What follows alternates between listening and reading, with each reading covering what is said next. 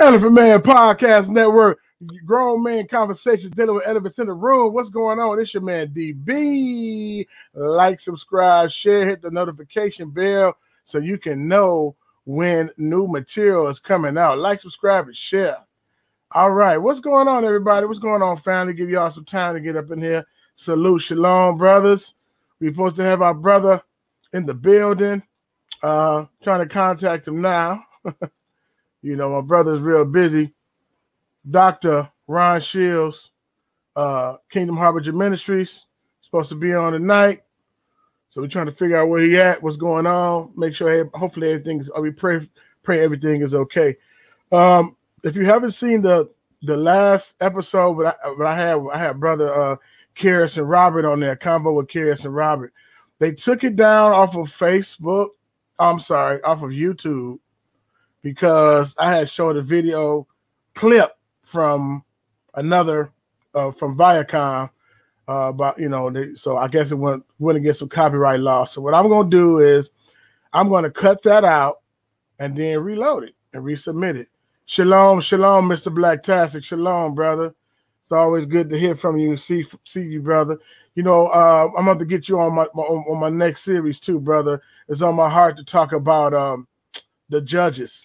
The judges, okay? So it's like the end of when Joshua had died. He lived 110 years, and I was reminded of that when I got to the end of Joshua 23 and Joshua 24. But the Most High was with Joshua and the children of Israel the whole time that he was with. He obeyed the laws and the different statutes and stuff like that, and so. But then it turned. It was a turn for the worse, man. Man, it's been just stuff always happening, man. We just so hard headed, man. Stiff necked people. So it turned for the worse, and then he had to send the judges out, man. So I'm gonna break down each book of the judges one by one, and get your insight on one or two things, brother Blacktastic. So but I'll call you, man. I'll call you. In the building, we have my brother, Divine Prospect. What's going on? Salute, shalom, brother. Oh, what? I can't hear. See, internet, I can't hear. It's probably my stuff, man. Hey, what's going on? I don't hear you, brother. It came in and out. I can't hear. Can you hear me, brother, Dr. Ron? Okay. Well, dang, I don't know why. Well, I can't hear you. Huh. Okay. Yeah, bro, like that. So we'll see what's going on, man. Shalom to Shalita 51. Shalom to Blacktastic. Brilliant T. Shalom. Good to see you guys. Still don't hear it. So I don't know what happened. Your browser has lost connection. Really?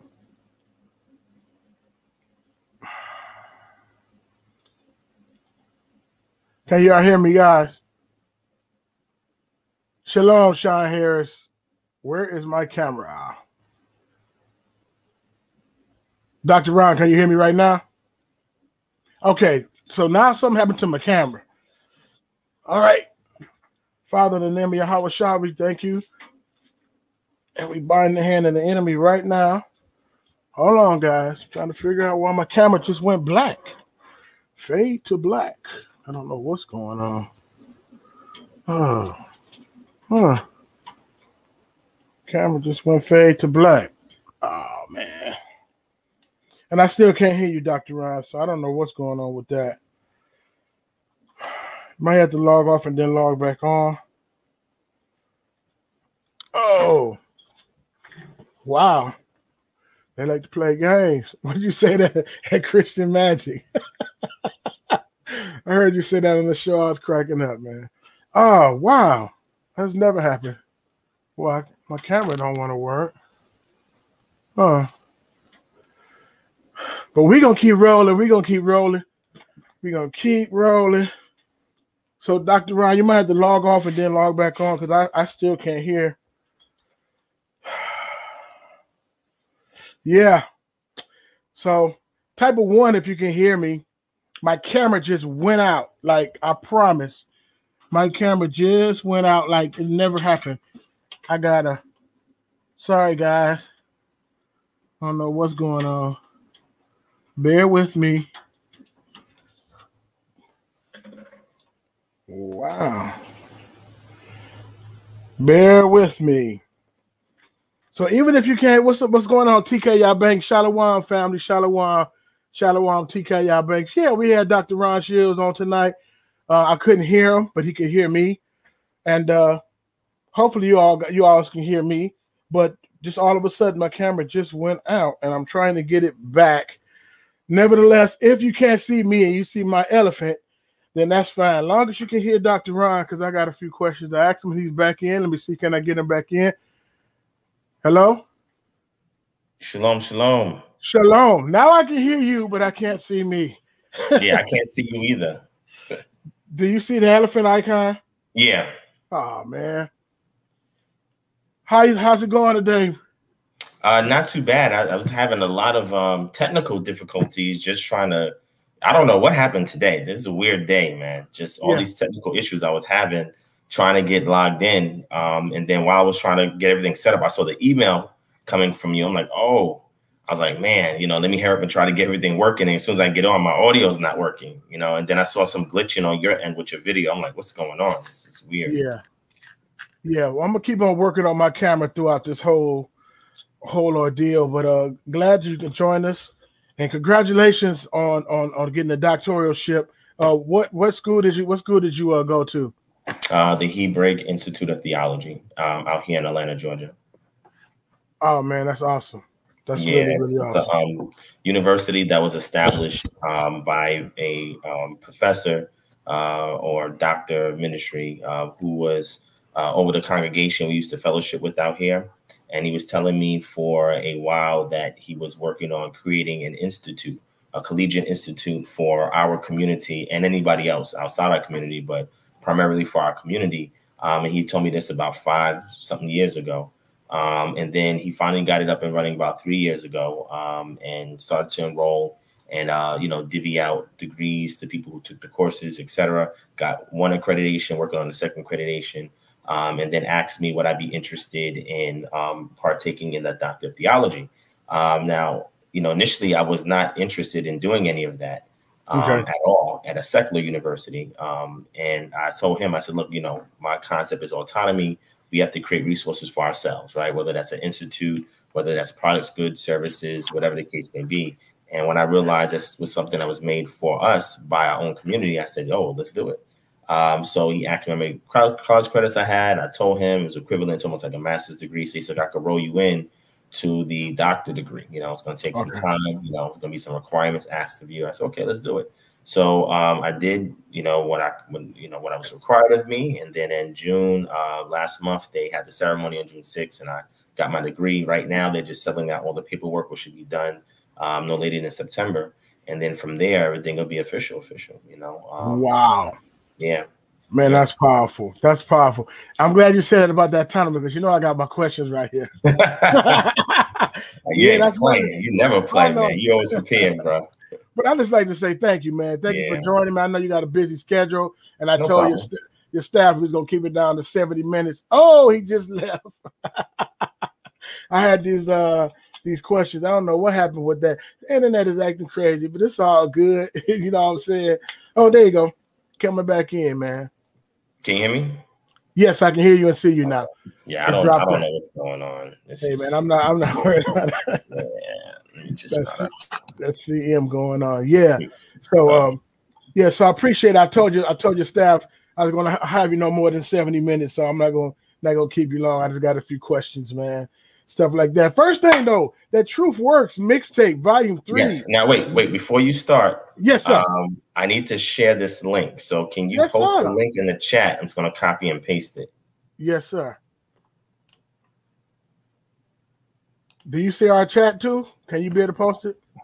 Yeah, I can post it. Just give me 1 second. I have to reach out to. I got to reach out to a teammate of mine. Hold on 1 second. Yes, sir. Shout out to everybody tuning in. Like, subscribe, share, hit the notification bell so you can know when new material is coming up. I'm going to close some of these other windows out so we won't have no conflict when we do this. Amen. Shalita 51, blessing to you. Tika Yabanks, blessings to you as well. Sean Harris, blessing to you again. And Mr. Black Tastic, blessings to you as well, sir. Amen. Amen. Amen. All right. Make sure you share with other folk.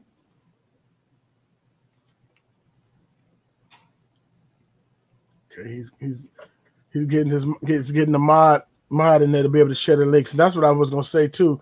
Yeah. Anything you can just get them to come in and share anything they need to share. Amen. Okay, no problem. So just give me 1 second. 1 second. And you dropped it in the chat, right? Brian Hearn, blessings to you. Can you hear me? Yes, I can hear you. Can you hear me? Oh, okay, yes. Did I drop what in the chat? Did you put the link to the show? Oh, the link to the show. The YouTube link to the show. Yeah, I could just copy and paste. All right, let's do that. Let's do that. If I get out, I might have some problems coming back in. So yeah, that's cool. Let's do that. Copy that. Link to the show. All right. There you go. Nice. Chat. Should come up in a second. Grab that. That one right there. That's the YouTube one. It's also being shown on Facebook and Yep. I got you. Give me 2 minutes. Brother Ron Hearns, what's going on, man? Good to hear you. And you know what, Pastor Ron, when you see me in the parking lot that day, I seen you coming out of the store. You was like, what time does it come on? And that's a good question because I don't have a set time. But I will get a set time when I start doing this series about judges. We're going to go through each judge and just break it down. And so it's going to be probably Sunday afternoons, like 4 p.m. Central or 5 p.m. Central. I just want to figure out, but it's going to be one of those 2 days in the evening time. So I'll be looking out for those days. I really like that Wednesday at 8:45 Central as well when the smoke clears or whatever, but I might have some other obligations going on with that. Also, Master Gardener's class is coming up. Master Gardener's class is coming up. I'm going to be sharing information about that. Elephant Man, Growing and Farm Network, eat what you sow, reap what you grow. Reap what you sow, eat what you grow. Let's go. And we got to make sure we grow our own food. I'm definitely going to ask them some questions about that as well, too. But we make sure we got to grow our own food. Harvest is coming up pretty good, you know. Peppers, they're coming up. Tomatoes, squash, different things like that.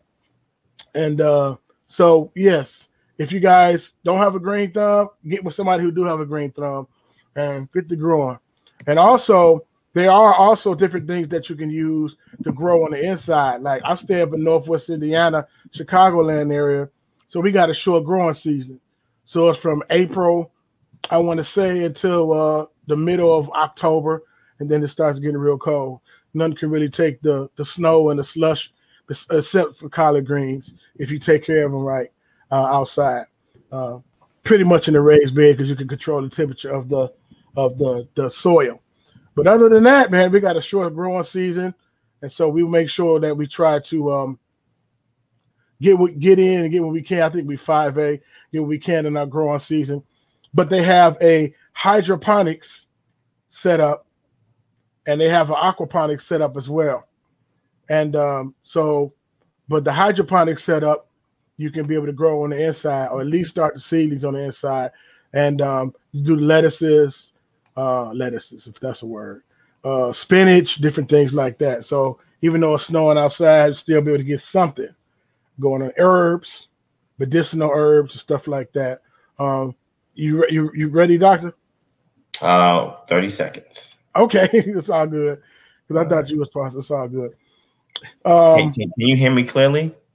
I can hear you clearly. I can see you clearly Okay. now. All right, cool. I didn't know what was going on earlier. Yeah, it's crazy. Strange. It's all crazy, but it's all good. So yeah. So Blacktastic, what's going on with that air fry? You growing anything? You growing anything, brother? Type in the chat. Let me know if you're growing something.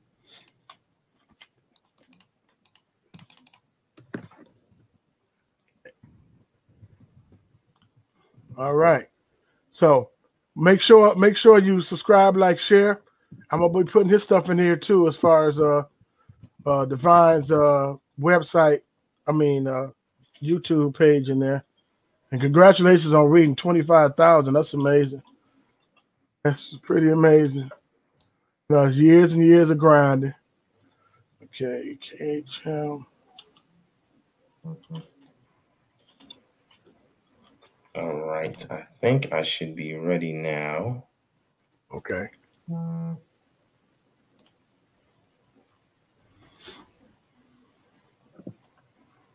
Copy this.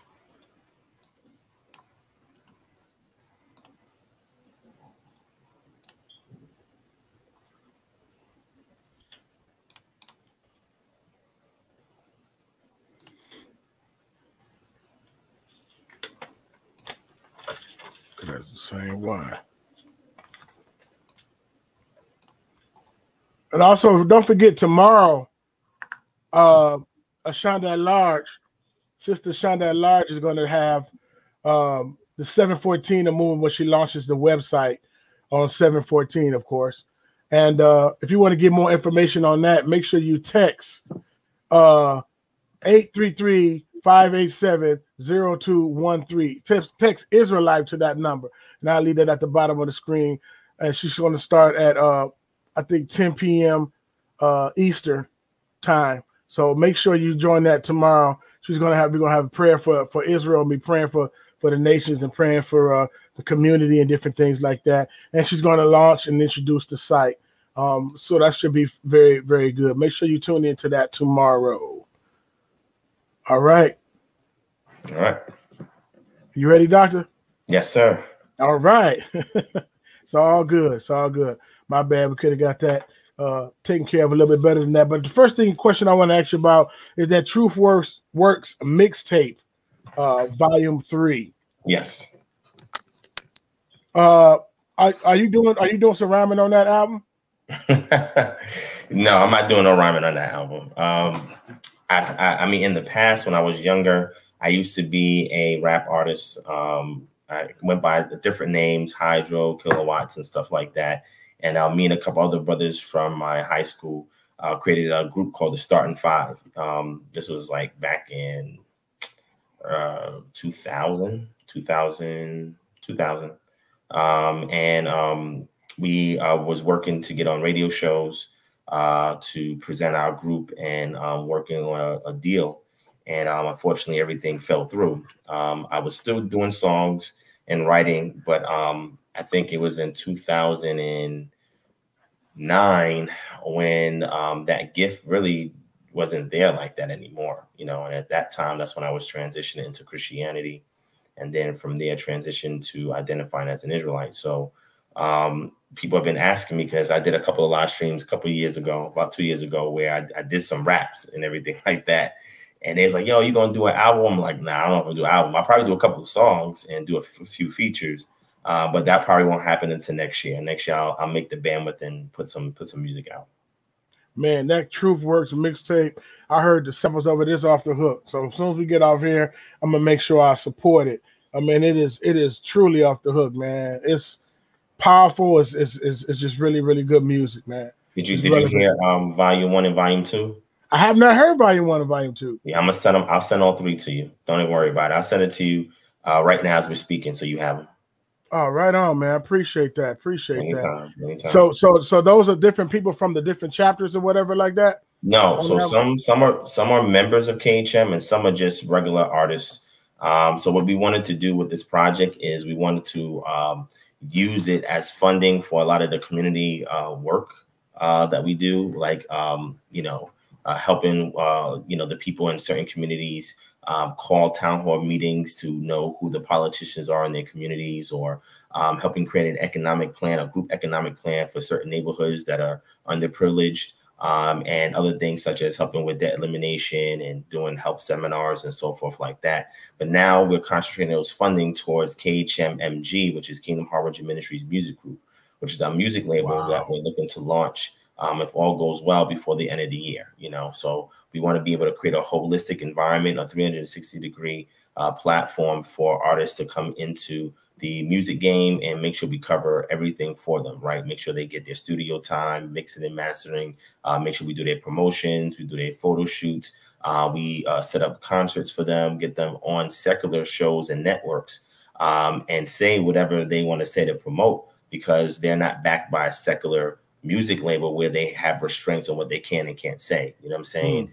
And be able to flourish the way that the Most High would want us to, so we can get the music out there to reach the masses, right? So we want to remove any hindrances that will prevent an artist like that from being on the big stage without compromising their integrity by means of the secular music groups and labels that they would have to succumb to, right? And they would have to say, okay, I won't say this, okay, I won't do this, okay, I won't wear fringes, or whatever the case may be, because a lot of brothers that I've spoken with went that route, and they had to make a lot of compromises and sacrifices that would have affected their integrity as an Israelite. So they just didn't really have an avenue to really get that, and that's what we want to raise money to. That's amazing. Yeah. Wow, that's amazing. So, the reason so the next question is about the chapter launch. So you had a recent chapter launch in June 26th in North Carolina. Then you had an LA chapter launch. Then you had a DC Baltimore chapter launch and a Dallas chapter launch. How did you go about the chapter launch? I mean, what is the prerequisite for that? Is it a team of 8? Is it a team of 10? I mean, so how did you say this is the city Wamba plant? Yes, I'm glad you're paying attention. We also had the Orlando launch in February of 2020. Yeah, and then we also had our Norfolk, Virginia launch, or VA Beach launch as well. That wasn't a big launch. That was a small launch. And then we also had an unofficial launch in New Orleans, unofficial launch in New York, and what was the other one? And there's another one. I always forget that other one because it's not as populated.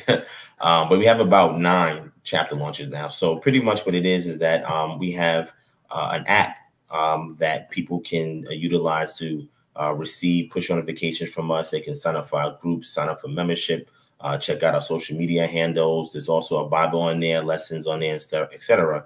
And we use that app, put it in the hands of the people that were interested in Kingdom Harbinger Ministries. And we got almost 600 people who have the app actively. And we use the app in order to concentrate any kind of surveys, so we know where everybody's at, right? And then we do the YouTube channel, social media, kind of see where everybody's at, do a consensus of where the greatest population of people are at that are requesting either for me to come out there, KHM to come out there, or just some kind of Hebrew to come out there and kind of do something in the community. And all those cities were handpicked based on the amount of requests that we got from those particular areas, right? So we would like a minimum of about 8 to 10 people in each one of these cities, because it's different roles that each individual will take on to ensure that the chapter is successful. And as long as we have 8 to 10 people, we can do a successful launch. But at our events, I think the least amount of people we had was about 35, and the most was about 50, you know. Wow. And this is with marketing promotion within the same month that we actually had the event, right? So I would talk about it, but the difficulty with launching these things during COVID was that it was very difficult to secure a venue. A lot of people didn't come out because of, you know, COVID-19. So the RSVP that we actually have initially had almost 80 to 90 people, but half of those people weren't able to come because, you know, by the time we set the venue about 3 weeks, a month in advance, then some new regulation will come and say, oh, you know, we see a surge of cases, so we have to, you know, scale back, and, you know, you can only have X amount of people. So certain events we had to turn people away, you know what I'm saying? Because we was full, and it could accommodate maybe 100 people, but they only allowed us to have 50 people, maybe 40 people the most in those venues. And then they charge almost 2 to 3 times the amount. So it was real crazy, but we got it done the best we could, and we made it happen. And now that all the regulations have started to subside, our Raleigh launch, we had almost 50 people that came out there, and I marketed that Monday. And the event was that Saturday. You know what I'm saying? We had almost 50 people to come out. And the next one is Houston, which we want to do at the end of this month. The last weekend of this month will be in Houston. And then that one is going to be much bigger because it's a much bigger city. There's more people in that city that follow us. So we'll have our flyers soon. And once we have it, we'll start promoting. And then that'll be our next chapter. Wow. So is it basically like when they hold services together? Was it business based, or is it community based, or like when they launched the chapter? What it is? Okay, we're gonna meet on the Shabbat, and we're gonna start small businesses, or like what is one of the main things about it? Yeah. So the main goal of it is to translate all the stuff that we talk about, the Hebrew culture, and all of that into viable, real world solutions for societal ills that's experienced in our communities. So we go pretty much on the premise of Jeremiah chapter 29 and verse 7, where it says, seek the peace of the city and intervene on its behalf before the Most High, for in its peace you shall have peace. And what I constantly say in regards to the chapter launches and just in general is that the reason why these cities are uproar, because the Israelites there, we're not collectively together looking to resolve those issues. It's our job to seek the peace of the city and intervene on its behalf, whether or not Yah is allowing things to happen in the city or man is creating some ills on his own. But we are to do that so that we can have peace. We can have shalom. We can have completeness. We can be whole. Right, that can only be done if we get involved in the economics of our communities that are destitute, that have been redlined, and that is damaged. Politically, where we have no real representation. It's normally the minority groups that live in our majority cities or other areas that represent us, and it's never our best interest. The gentrification that goes on, the predatory loans that's being given out, the lack of financial opportunities and employment.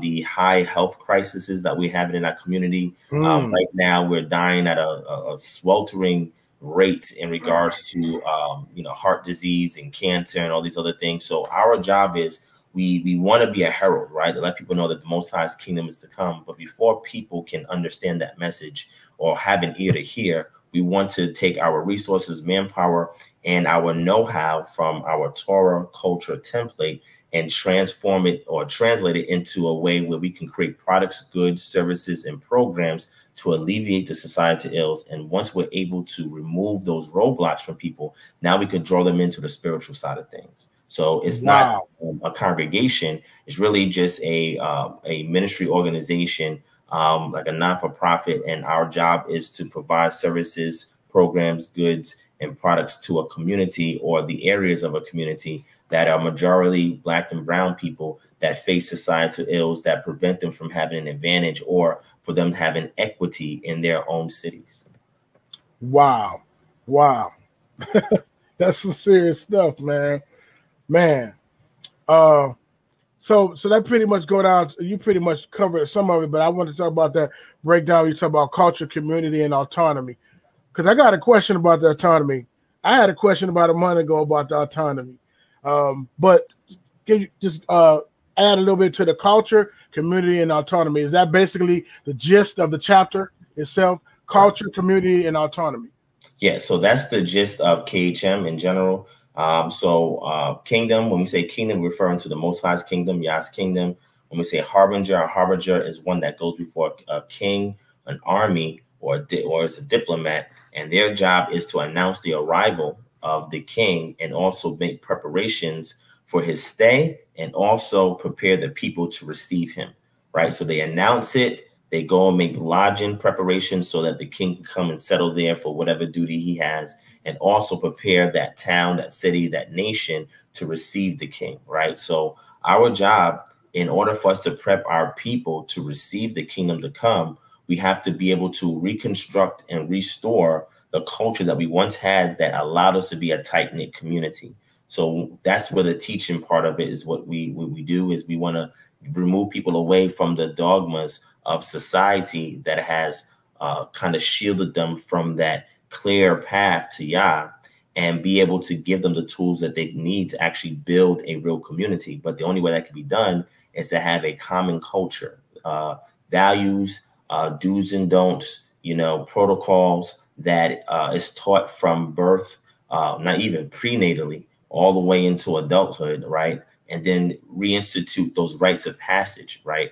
And be able to have ceremonious life events, things that are culturally based, and be able to understand our ancestral inheritance that's been passed down to us by way of our customs and mannerisms, right, that we have contained in what's called the Bible today.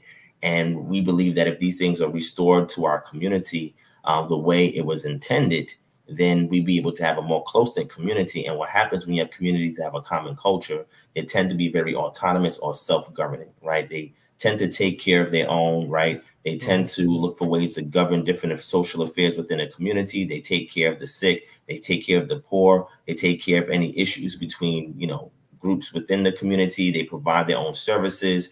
They provide their own programs for the community. They have their institutes. They have their senior citizens home. They have their own ambulance if you get sick. They have their people on the police force for the district that's in their town, etc. So unless we're able to get to a point where we have a common culture that contains the customs and mannerisms that is ancestral and that is passed down to us in a way where it is almost like a time capsule, right? That we can crack open and say, wow, look at these things. And a lot of times we have difficulty interpreting things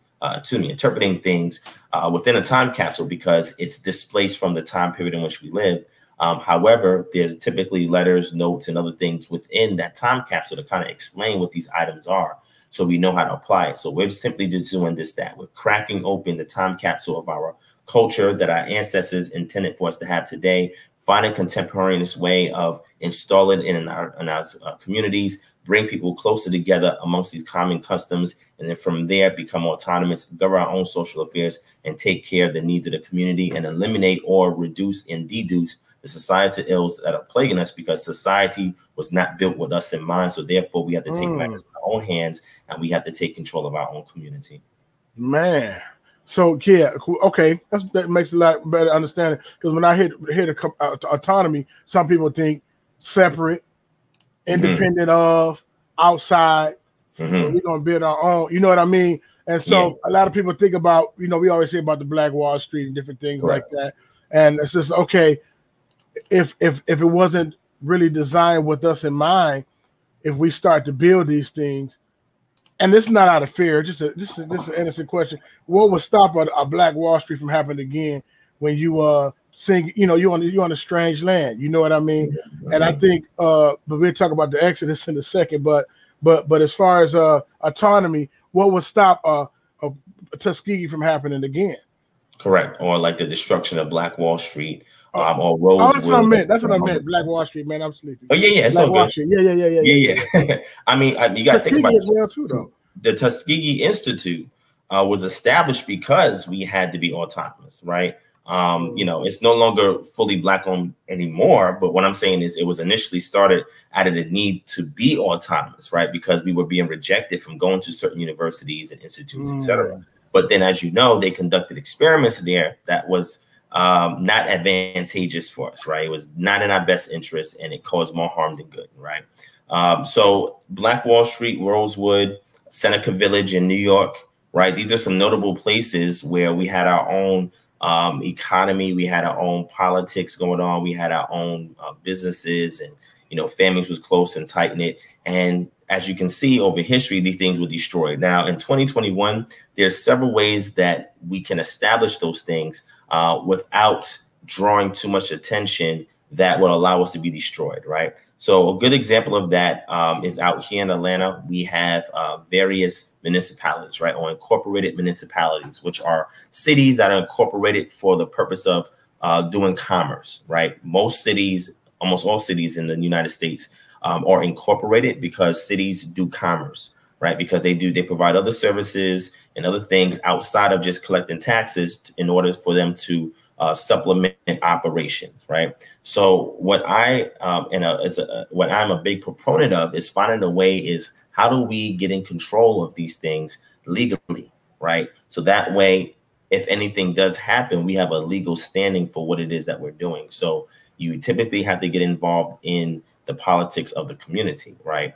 And when I say politics, what I'm saying is, I'm not saying to choose politics that they're handing us. I'm saying we can actually create our own city. Now, There's every state has their own laws, and there are something what's called the home rule. You have Dillon's rule and you have the home rule, right? So Dillon's rule or Dillon's law pertains to states having full control of everything within their borders, right? So if you start a city, a town, you have to follow nothing but state laws. The bad thing about that is that if a city or a town, which is a smaller locale, has specific issues, if you're waiting on the state to address them, it could take forever because the state has to deal with every other city, every other municipality and town, etc. However, there was something called the home rule, and the home rule was installed in several states, which means that cities are allowed to have a degree of autonomy, pass ordinances and statutes specific for that city, and be able to govern those matters as long as those things are not in opposition of the state constitution, right? So in learning this, you know, I've taught several seminars and I've spoke at several town hall meetings, teaching our communities how to start their own cities in states that have the home rule law on the books, right? So if we're able, let's say, for example, we want to buy a plot of land, just want to start a garden, how can you secure and protect that garden? What if they create new ordinances or statutes saying, hey, you got to update to do A, B, and C, or the city is now reclaiming this land, or the city is now zoning this area to be no longer residential, but a commercial district, and we have some, you know, a mall that wants to be built here and so forth. The only way you can intercede is if you are the one responsible for crafting the laws.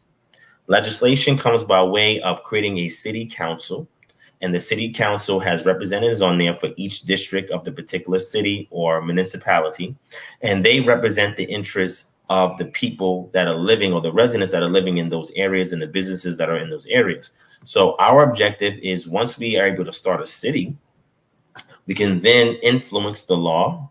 We can then influence the execution of the law, which would be your executive branch. We can then influence the judicial portion, which are municipal courts. And we can do all these things just by the people coming together and creating this. And if anybody wants to know how that's done from scratch, all you gotta do is go back to my YouTube channel and type municipality in, and I've done several videos on this, right, where I break it down step by step. So the thing that happened with Rosewood, with Seneca Village, and with Black Wall Street is that they did not control the politics for that entire town. They did not control the municipal courts for the entire town, and then they did not control the executive force, which will include the police officers, because the police officers are actually helping their white neighbors against them. So they did not control those three elements. If you're not controlling those three branches of government, it's going to be very difficult for you to protect your investments, and very difficult for you to get any kind of remedy and recourse from any injuries that's committed towards your community, right? So that's the first thing. The second thing is those small areas did not have international trade agreements. When you have an IP or intellectual property that you're able to generate within your community, and then you make contracts with other nations, with other corporations, businesses, non-for-profit organizations, etc. Now you have other entities that are looking over the shoulder of local government, local law enforcement, local judicial courts, and which means that they have a vested interest in your survival. So if something was to happen that is afflicting you from producing your intellectual property to assist those other international nations, they're going to want to get involved or find some way to assist you so you can come out of that situation. That's the second thing. The third thing is they did not have what's called community currency. Community currency is a way for you to collect the national currency and not touch the national currency that is coming into the community, but you create a supplemental currency by way of a card that's only used within the businesses of that town, and use that card based on the value that you apply to it, the credit that you apply to it, to do business within your community. So when people come from the outside, come in to shop and do business or whatever, you collect their national dollar and exchange the national dollar to them. However, when you go to patronize them, the business in the community, you don't touch the national dollar, you're using a community currency. Now that is helpful in several ways, because number one, you don't require aid from an external entity that uses the national dollar, because when you create your community currency, you then get other investors to invest in that currency.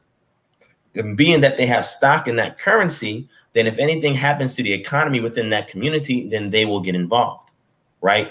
And then you also have this surplus of national funds that are not touched that you can use for any kind of recourse or reparations that you may need to create for yourselves in the event that things are damaged. Because Black Wall Street, after it was destroyed, was built back up, but it never reached the zenith that it once had, right? Yeah. And that's because there were certain things that they weren't doing or putting in place to actually, protect themselves. Another thing is you have to have an airport.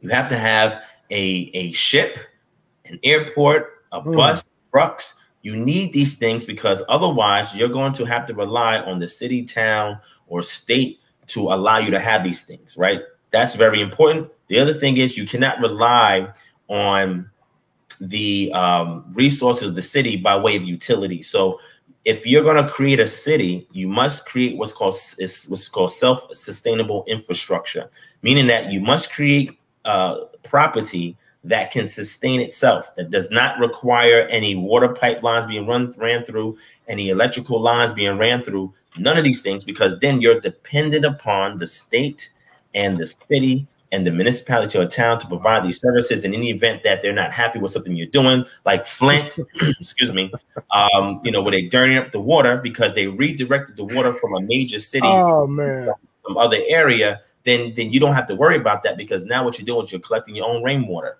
You're recycling your own water from your white water, your dark gray water to your black water, right? Using that to fertilize the soil, right? You're also growing your own food. You're also collecting your own solar power, your own wind power by way of windmills, or your hydroelectric power you can create as well.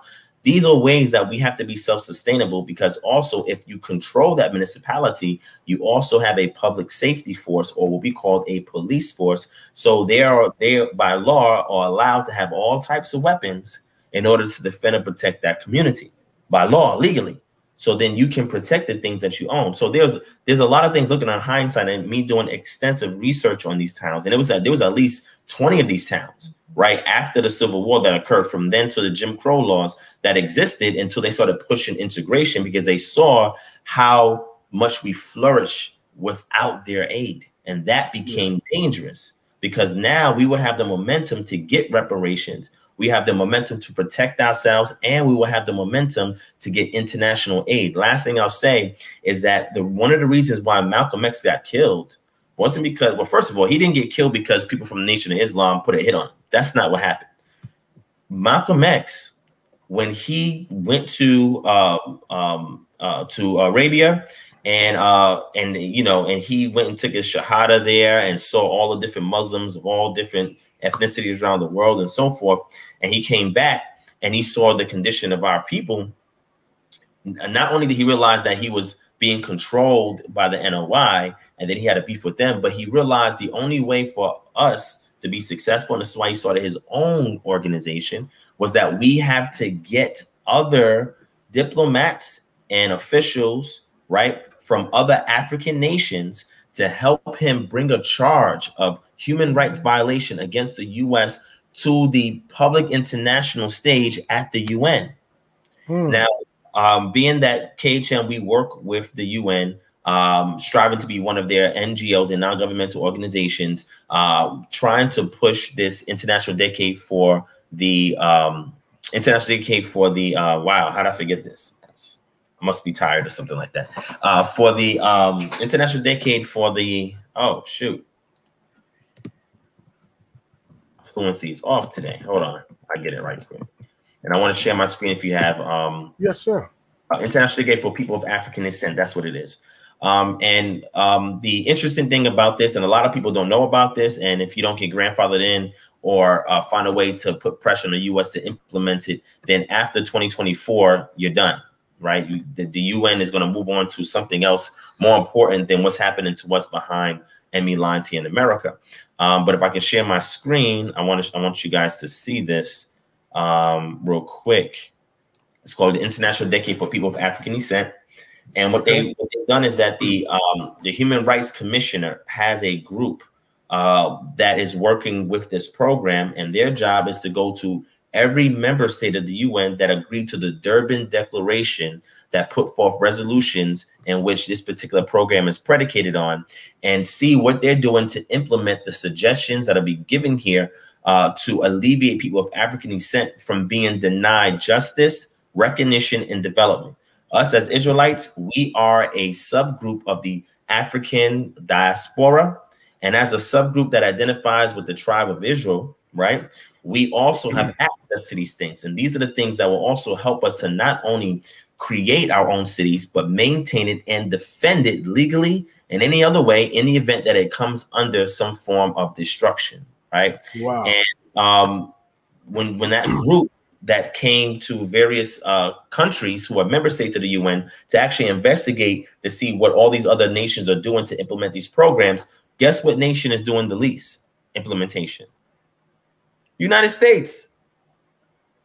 United States says, hey, thank you. Yeah, we know we're part of that program. Yeah, we know we send somebody there every year. And March 25th, March 25th is actually a holiday, international holiday for the victims of the transatlantic slave trade and their descendants. The International Day. People really don't know that, but it's March 25th every year. So what happens is every member state sends their diplomats to the UN, and they have this conference where they speak about, you know, the atrocities that occurred in the transatlantic slave trade, and some countries apologize, like Ghana and other countries and so forth. And then they tell you what they're doing to actually take advantage of this program to create resources and opportunities for development, economics, housing, businesses for people who are disfranchised of African descent in their respective countries. Well, the US, every time the US comes, they give some kind of robotic speech, and they never issue an apology, and they never say what they're doing to implement this project or this program within their country. Never. So this that's been created by the Human Rights Commissioner, they came to the US and they created a report, because every time they came to the US and said, hey, show us what you're doing. You know what the US says? Oh yeah, we know we are a member of that and everything. That's great. But we have our own programs. This is the programs that we have here. You know, our Justice Department is doing this, and this program is doing this. Oh, did you know Obama had this little program for Black kids? Yeah, we had that going on. And they're like, okay, well, even though you have this, there's no change in opportunity for people of African descent in your country. Matter of fact, things are getting worse with police brutality, redlining, and all that stuff. And the US says, oh, yeah, we know. But, you know, here's a couple of stats that's showing that there is some market improvement. And they're like, well, the improvement that these other nations are having, like Germany and other nations who are implementing these programs, they are extremely successful in what they're doing, simply because they're integrating these resolution suggestions into their current laws, and it's making a difference for the people of African descent. But you guys are not doing that. They wrote this whole report where they even mentioned Malcolm X and Malcolm X's attempt to bring the U.S. under scrutiny because of their treatment of people of African descent within their borders. And that as a result of that, certain events led up to his death that we know was orchestrated by the FBI and other governmental agencies at the time. You know what I'm saying? So the reason why I'm saying this is because it's only when you're able to have your local community connected on the international scale can you really have big brothers watching over your shoulder in the event that somebody comes to attack you, where they can actually have your back. And unfortunately, those cities didn't have it. But today we have more resources, more knowledge, and more know-how to actually implement these things and get it done. Man, that's powerful. Man, so this thing that says to share the screen, you can share. I had to click on share it in order to share it. I don't know what happened. Is it sharing now? It was on there. It said add to stream. Add to stream. Oh, there it is. Click on it? Yeah, you did something and it showed up now. Oh, there we go. I guess I got to click on it on this end or something. Yeah. Okay. So this is it right here. So everybody can go here. And again, this program is only to 2024. We have a little over 3 years to take advantage of it, because if we don't, they're moving on to something else.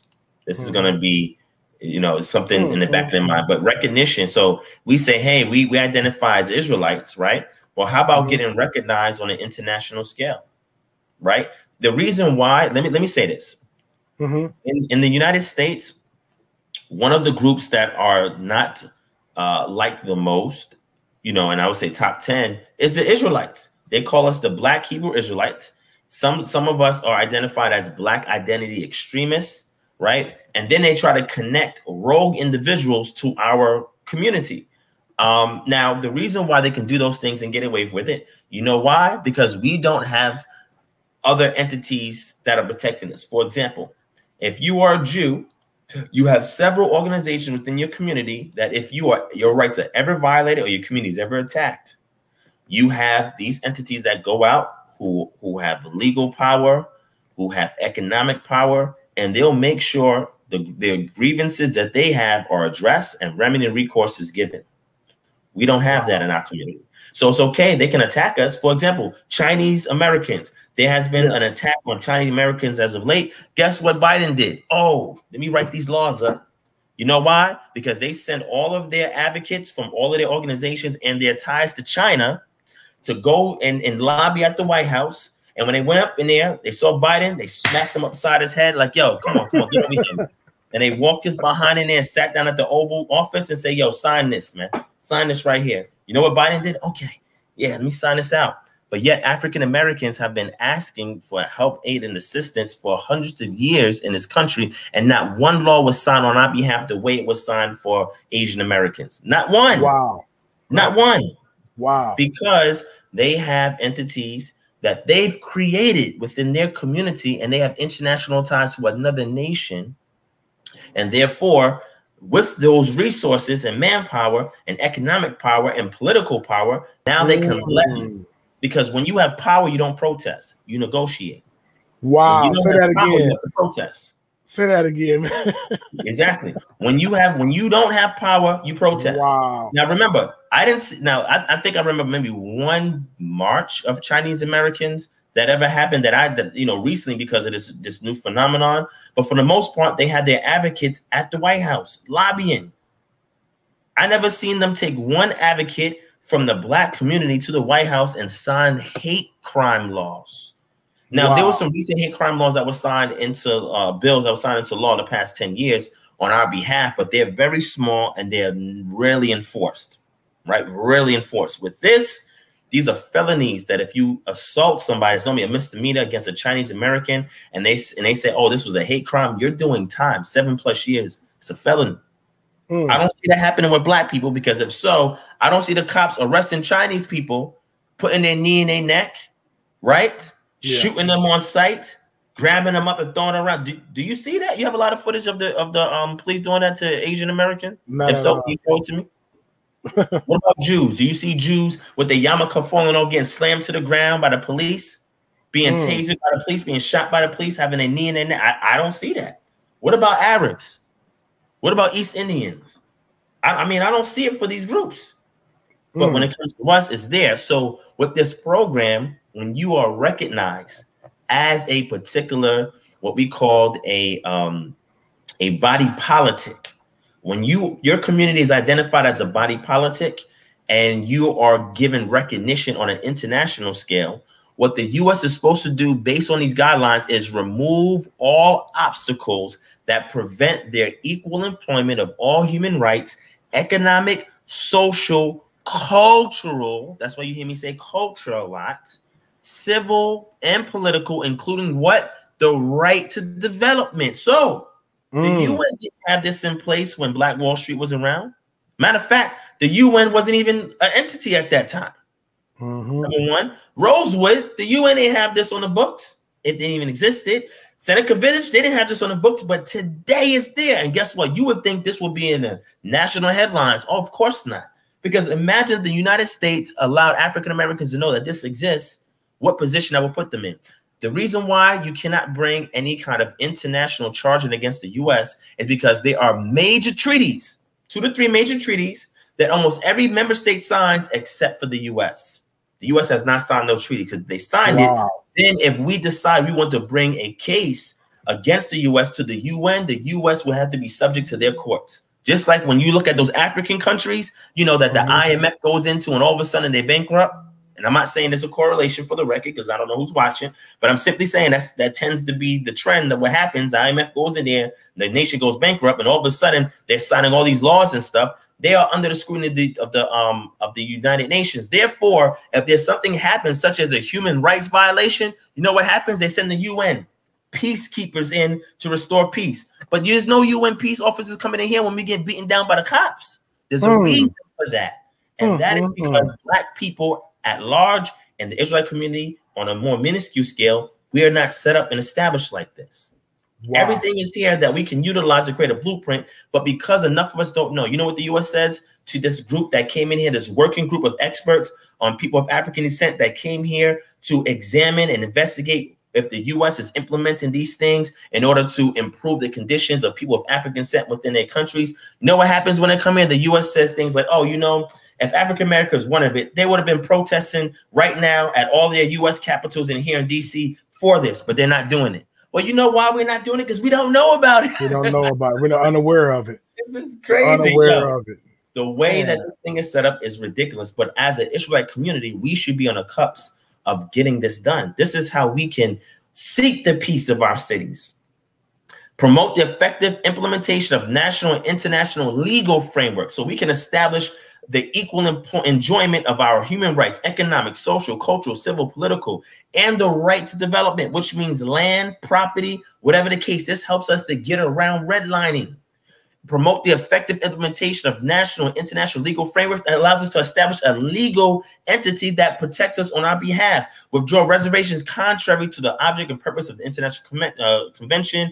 Undertake what? A comprehensive review of domestic legislation with a view, check it out, to identify and abolishing provisions that entail direct or indirect discrimination, which means they have to examine every law in the book and see whether or not, I'm talking about state and federal, if they create a disadvantage to our communities. That's what they're obligated to do. Adopt and strengthen comprehensive anti-discrimination legislation and ensure its effective implementation. Well, Asian Americans were able to do that without this. Unfortunately, because we're not that collectively together, we can't do that on our own. We need something like this to bound together behind in order to get done. And this allows us to do it. Adopt, strengthen, and implement action-oriented policies, programs, and projects to combat racism, racial discrimination, xenophobia, and related intolerance. Establish or strengthen national mechanisms or institutions with the view to formulating, monitoring, and implementing policies to combat racism, racial discrimination, xenophobia, related intolerance, and promoting racial equality with the participation of representatives of civil society. My brother, these things that we see here is just the tip of the iceberg. It keeps going on to education, equality and awareness raising, promote the greater knowledge and recognition and respect for the culture, history, and heritage. If we're saying we're Israelites, where's the preservation, knowledge, and recognition and respect for our culture, history, and heritage? They don't have that. That's why they're able to parade us on the TV and condemn us the way they do, signal us the way they do, label us, mislabel us the way they do, because we're not organized like this. We're not utilizing the things on hand because they are not telling us, they're not teaching, they're not promoting, they're not marketing it. So therefore, we don't have anything to rally behind, but we can do this. And I've been putting this out since 2015.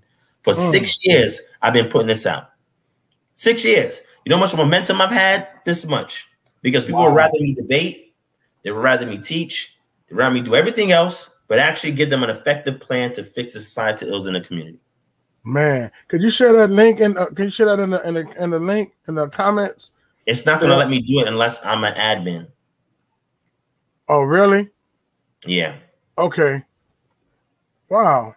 Okay. Well, yeah, you send it to me. I can email it to you, and you can share it in there. Yeah, absolutely. I'll make sure that is taken care of.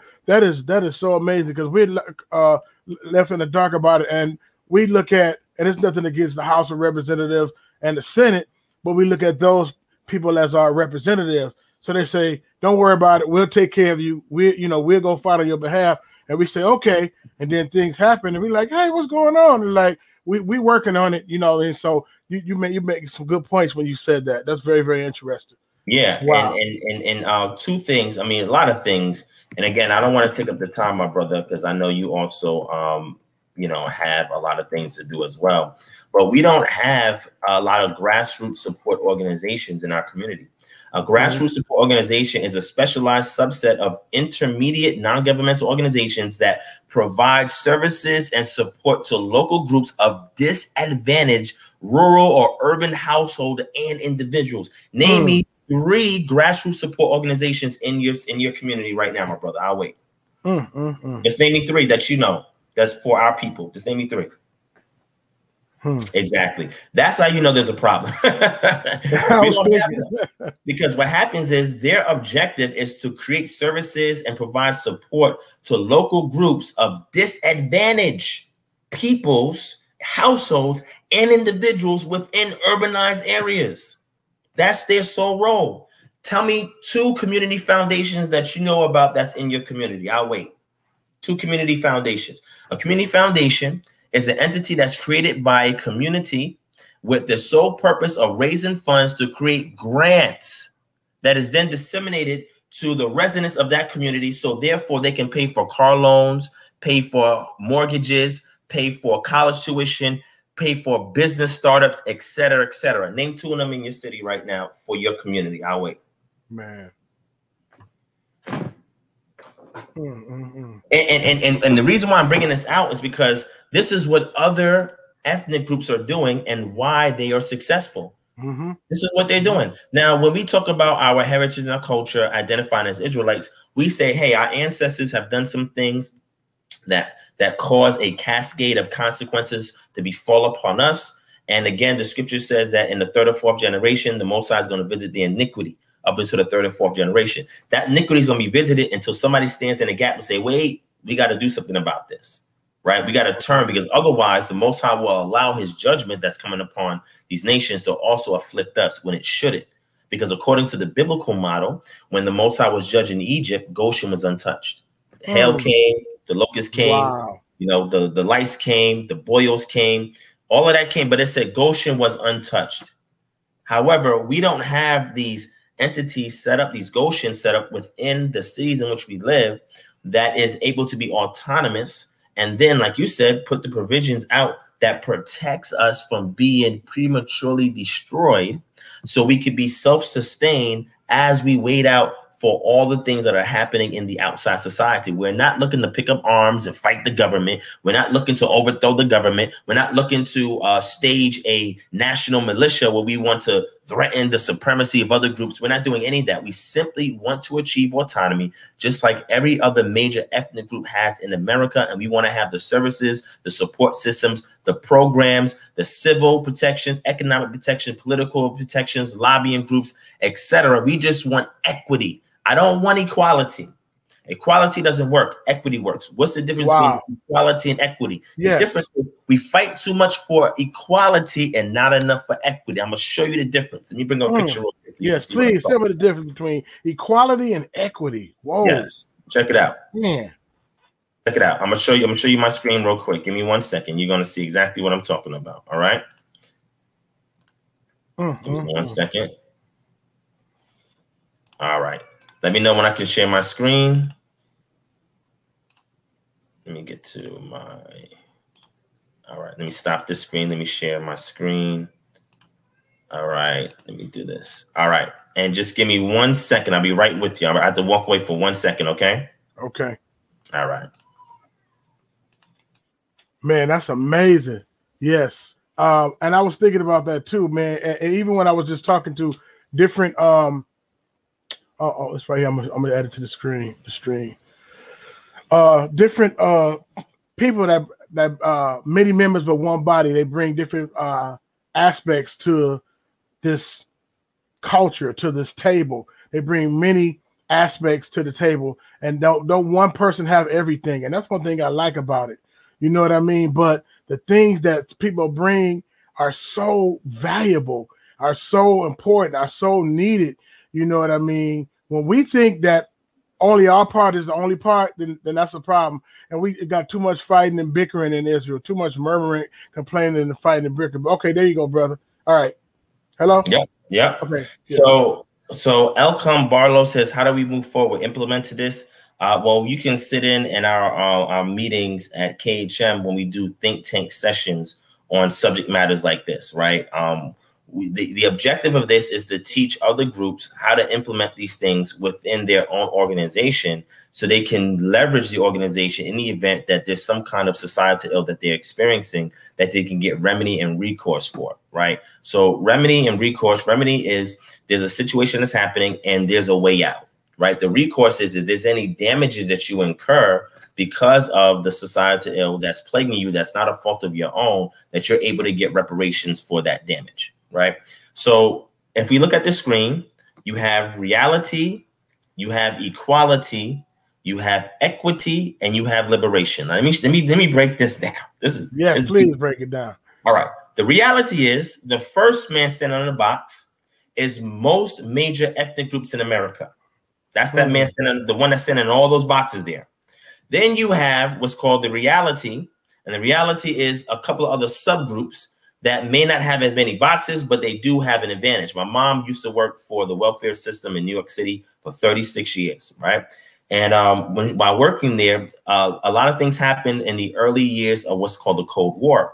And what was happening was there was a lot of immigrants that were migrating here from Europe that came over here to get solace and several other things. And working at the welfare office, guess what they did? They approved them automatically for almost every request that they asked for. So if they needed money to start a business, money for housing, money for this, money for that, the city gave it to them. Yet at the same time, African Americans would come there and get denied. She witnessed this firsthand. It was incredible. But nonetheless, so now we have the situation here where you have all these boxes, the middle person and the person there. We're really, some of us are on that middle box, but most of us is right there where that guy is at. He's not even on level ground. He's right there in a ditch. You know, forget a box. He's in a ditch. Wow. Equality is, black people's like, yeah, we want equality. Well, check it out. How can you have equality? Now, let me give you an example of equality, right? Let's say there's a job, a corporate job, right? That's available to somebody in the community. Let's say an individual, our Caucasian peer, for example, on the application, they check white, right? It says white, or you black, African American, whatever. So they check white, and then they have a history, a family history, where their parents have generational wealth, their parents have property, houses. They not only do they have house, they have equity, because you leverage your house as equity.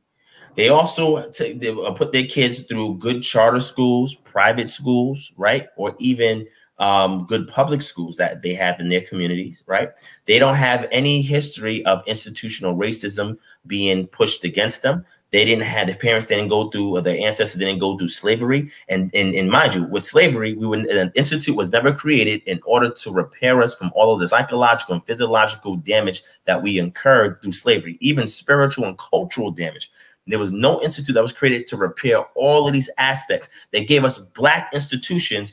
Black institutions did not teach us how to repair all the damages, because what happened was, in the past, when free slaves started happening around, there was a Christian organization that was established to take free blacks and push them back to Liberia. Check this out. This is how you know the black institutions didn't do nothing to assist us. What happens is, when this small group went over to Liberia, we're talking about black freed African Americans, went over to Liberia, and they were given a degree of autonomy in order to set up shop in Liberia. You know what they did? They treated the locals there just like the white man treated us. Stockholm Syndrome was in full effect because we were never repaired from the damage that they committed to us. So we treated them like second-class citizens. We treated them like they demanded to give us things, that we were entitled to get things. We had a form of white privilege and blackface. It was bad. Wow. Anybody look at it, it was bad. So when you have a type of mindset like that, you're not repairing people culturally, the way how we lived in our normal culture, the way how we lived in our normal environment, the way that we respected nature and didn't over-industrialize the cities in which we live, the towns which we live, the way where everybody contributed to the community, the way that we had wealth via resources. I'm not talking about paper money. I'm not talking about negotiable debt instrument. I'm not talking about fiat currency. I'm talking about something that is backed by an actual, tangible, concrete resource, right? So when you're not repairing these things spiritually, we had a totally different spiritual system before we came over here. Diet, we had a totally different diet. Now we was forced to eat chitlins and oxtail and all that stuff. That stuff is not healthy. That's not a diet that we had before we got over here. Those are the scraps that we had to use to eat to survive off of. and praise the Most High for our ancestors that had the heart and stomach to do that so we could be here today. Everybody that's watching this, your ancestors that sacrificed and did what they could that you could be here today, they were the strong ones that survived. They were the ones that did whatever it took to get you here today. Some of them even compromised. But if not for those sacrifices, you wouldn't be here today. So you do have strong genes.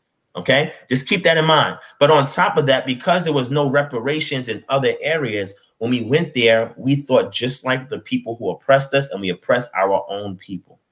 So now when you get to equality, you have this job that's set up before. You have this white individual going for the job, but then you have this black individual who do not have generational wealth, whose family lives in an apartment. They have no land. They have no inheritable generational wealth. They've had a history of ancestral institution of slavery. They had a history of epigenetic changes that occurred to the psyche of their ancestors because they was afflicted by being flogged, beaten, told that you were secondhand, etc. They were raised in public schools that start them off with history, which is not standardized for the record, which is not standardized. Therefore, every state can teach history the way it wants to up until the 6th grade. It's not standardized. When they learn about their history, they told you're black, which is nothing. What the heck is black? That's an adjective. That's a color.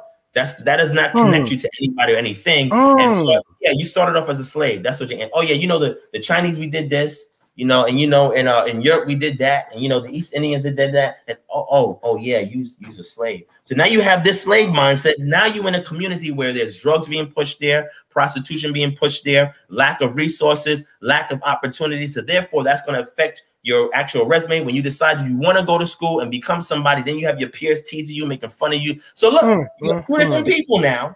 That's saying, yeah, just give me the same opportunity, which is the dumbest thing I've ever heard in my life. But I reserve. I want to be equality. Give me the same opportunity, but yet you're not asking for equity. Equity is what we see on the 3rd panel. Equity is look, wait. Before you give me an equal opportunity, I want you to provide for me all the resources to repair my condition so we can compete at the same level as every other ethnic group. Wow. Therefore, we all can see what's going on the ball game. Because when you don't ask for equity, they are going to give you that civil rights movement, ask for equality. They gave it to you. Y'all got it now. Affirmative action, y'all got it now. But guess what? When you look statistically, nothing has changed because there's no equity. So liberation is we had to do these things in a society that has not been designed with us in mind, but it was designed for us to be perpetual labor. And the moment that has ceased, now they use us for slavery for other means, which is the slavery by other means or slavery by another name is now they use us as a product to sell commercial goods. Now you see black people on TV, you know, black people the face of the Democratic Party and black people this and black people, they're just using us. That's it. Oh, we got a black celebrity. He's pushing Nike. Yeah, I want to get Nikes because of this black celebrity. They're turning you back into a consumer slave. Preach. They're keeping you away from access to resources and all of these things. They are shutting you out from this. So what happens is now there's a fence up. And because that fence is up, now you're asking for equality, but you're wondering why nothing is changing after the Civil Rights Movement, the Voting Act, which is an act, by the way. That's another conversation altogether. You ask for it, they give it to you, and now like, why are they complaining? We give them what they asked for. First of all, we never asked for integration. They put it in our minds, and we bought it. And they found some people in our community to agree to it, made them politicians, and now forced us into there. They gave us what we asked for because we did not ask them for the right things. So now what happens in liberation, we create a situation where there's no fence. And no matter who it is in our community, we don't need their equity. We don't need their equality because we created a way to remove the fence to get access to everything we need, independent of the people we have to put our hand out and ask, please give me this, please give me that. It's a totally different ballgame.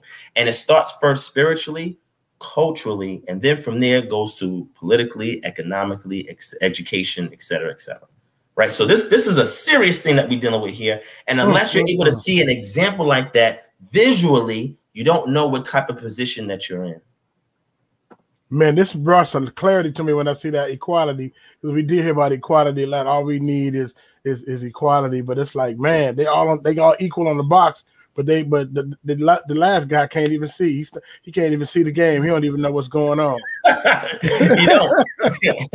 But what happens is when you have other ethnic groups that do have equity in the stake and stock of the communities that they live in, they know everything that's going on. You know why? Because their people is in the legal circles, the political circles, the executive circles, the judicial circles, the economic circles, the advertising and marketing circles, the TV network circles, the music circles, all realms of society, they have their people in.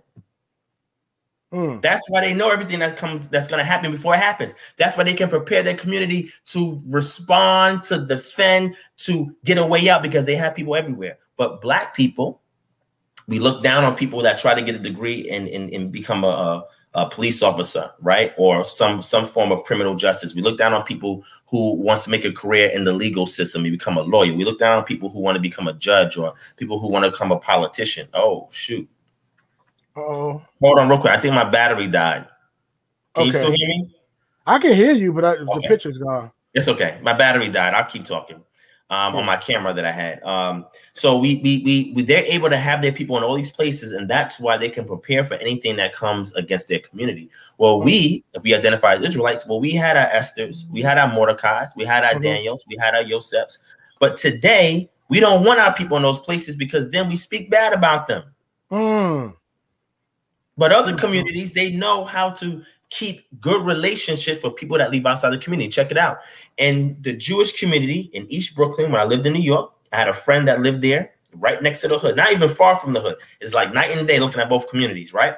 Their community, based on their culture, teaches several basic principles that everybody is entitled to do if you're going to live in that community. You are obligated. It is an unwritten rule you're obligated to do. That is, the moment that a child is born, number one, they're reared up with all of the values that they need to know about the community, the do's and don'ts, the taboos, etc. And then when that child gets old enough, they go to their bar mitzvah or their bat mitzvah. So they go through their rites of passage to ensure that that child, in response to a biological change by means of hormone changes, testosterone and estrogen that goes on in the boy's body and the girl's body, they are being transitioned to adulthood biologically. However, that does not mean mentally that they're ready. That doesn't mean physically that they're ready. That doesn't mean psychologically that they're ready. That doesn't mean economically. They're not ready for anything like that. However, the biological changes is telling the culture, hey, this individual is going to adulthood. So they take that individual and they put them through various rites of passage to see if they are mentally capable of taking on adult responsibilities by giving them activities and other things to engage in that seems like it's a child thing for their age, but it's really training them for, I'll give you a good example. That board game, you ever heard that board game Life? Yes, yes. You ever heard that board game Monopoly? You know why these things were started? To teach people in certain ethnic groups how the world works in the form of a board game. More than just a game then, huh? So they find rites of passage to put the child through, the adolescent through, who's transitioned to their teenage years, to see if they're mentally, spiritually, physically, and emotionally capable of adulthood and responsibility. Not only that, they also make sure that that individual has a trade. Notice I said trade. Make sure they have a trade despite whatever they want to endeavor in, because if everything fails, they still have the trade to fall back on. That's why they remove trade schools from our communities, but that's neither here nor there. To have a trade, and then when that person decides to create a business, have some kind of endeavor, or whatever career path, the entire community is obligated to come behind them until they are successful. And once that person is successful, then they must also participate in the same thing as it pertains to their community. It's an unwritten pact that everybody follows within that community, because their culture tells them that's the only viable way for you to survive and thrive in a country that is not your own. Wow. Man, oh man. That's some you hit us with some heavy, man. That's amazing. That's so amazing. So okay, I can understand, man, that about the autonomy is just so amazing. But I think, okay, so what about Israel culture? So well, I got really two last questions, and then because I know you got to go. But one of the main things is we're talking about the unity.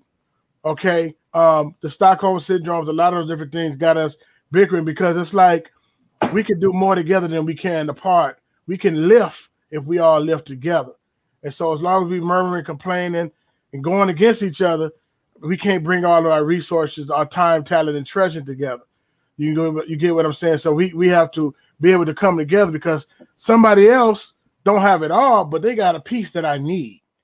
You get what I'm saying? And she have a piece that I need. So we need to be able to come together. But that's interesting. You said that the real college, the model about college, and I'm not against college. I work out of school, high school, but the trades is gone, right? All of them are gone. Automotive, we had automotive coming up. We had wood shop. We had printing press. We had a whole bunch of stuff. So, you know, if the bottom fall out and you can't find a job, you can eat because you know how to work on a car. You can eat because you can hang up drywall. You can eat because you can run wire in the building. You know what I mean? But if you don't have that, you're at the mercy of whoever's going to hire you. You know what I mean? And so that's pretty much amazing. But what about the bickering within Israel? That's question number 1 of 2, and then we're gonna get out of here. But what about that bickering? You know, would that hold us back as a whole? And then I think too, they get us to not trust each other. You know, I don't know if you've seen that Judas and the Black Messiah movie. You seen that movie? Yes, I saw it. Okay, so some people are gonna always be on payroll. You know, like, look, you can send me in there and to spy it out and sabotage it or whatever. So, I mean, and sometimes you can't even notice, like, oh man, he went for a long time without even being sought out. Like, they thought that he was really in there, part of it. He walked the walk, he talked the talk, he did the cultural thing, he did everything, but he was reporting to somebody else. He was doing something else. And that movie is very, very interesting about the Fred Hampton or whatever. But I'm like, these little things like this, it seems like hurt the community, hurt our community a lot. So we got to make sure we stay in prayer because sometimes you don't even know. You know what I'm saying? Who's friend or foe when it comes to those things. But we have been pitted against each other. And so we have to make sure we come back together. We have been pitted against each other. You know. Also with the awakening, you're learning culture. And so some people might say, well, this is important. Well, that is important. Well, this part that the Most High showed me is important. We have to be able to come back together when it comes to that. But you had this shirt that said "Death to Dogma," and you also said this on, I think it was a Thursday pop-up. Dogma externally places its own understanding on a cultural group to copy it as religion and impose it on others. So I guess I'm in 2 different places. I got some actually 2 questions, but what about that death to dogma? What about identity? What about Israelite culture? It's not really defined. You know what I'm saying, as far as with the awakening. So people champion this part, but not the other part. You get what I'm saying? So we're learning to be Israel.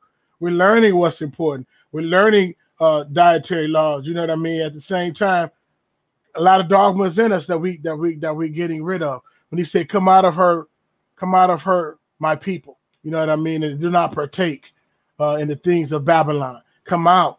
You know what I mean? So we're learning. It's not that it's a new thing, but it's a restoration of an old thing. You know what I mean? An old custom in our culture. So what would you say about when people are awakening as far as Israeli, not Israeli, but Hebraic culture? What's important as far as Hebraic culture? Awesome. So I think I understand the question you're asking. When I did the death to dogma thing, the purpose of that is looking at the definition of dogma is a principle or set of principle, rules, guidelines, etc., that is laid down by an authoritative entity, i.e. a church, to be held as incontrovertibly true. Incontrovertibly means you do not argue it, you do not question it, you do not, go against it. You accept it as a reality. Okay. Despite whether or not you fully understand it, despite whether or not it's truly applicable, it does not matter. So when there are entities, and a church is just one example of that, or religious body politic is one example of that, is laying down the way you need to believe. You got to remember, the religious institution that has held the most control over the world resources is the Roman Catholic Church, because it transferred the Roman power, authority, rule, etc., over into a religious system, right? That allowed it to maneuver its way in different societies as a religious organization, right? And as stemming out of that in the Protestant Reformation, a lot of the ideals that were shared with the Roman Catholic Church still held true in the Protestant Reformation circles. Now, when you get people of African descent, and we identify as a subgroup within that African descent title as Israelites, are being brought over here to the Americas and indoctrinated, the form of religion that we get are dogmas that is designed to hold us back spiritually, emotionally, mentally, and physically. How do you take all of these alpha males, black, strong alpha males, and keep them from rebelling?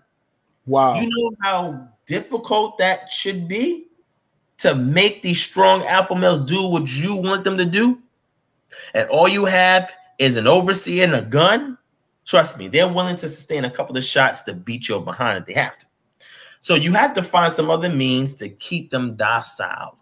You have to find some other means. So many people think, and there's a book that I have on memoirs of slaves, and they did an interview with a lot of slaves after the Civil War.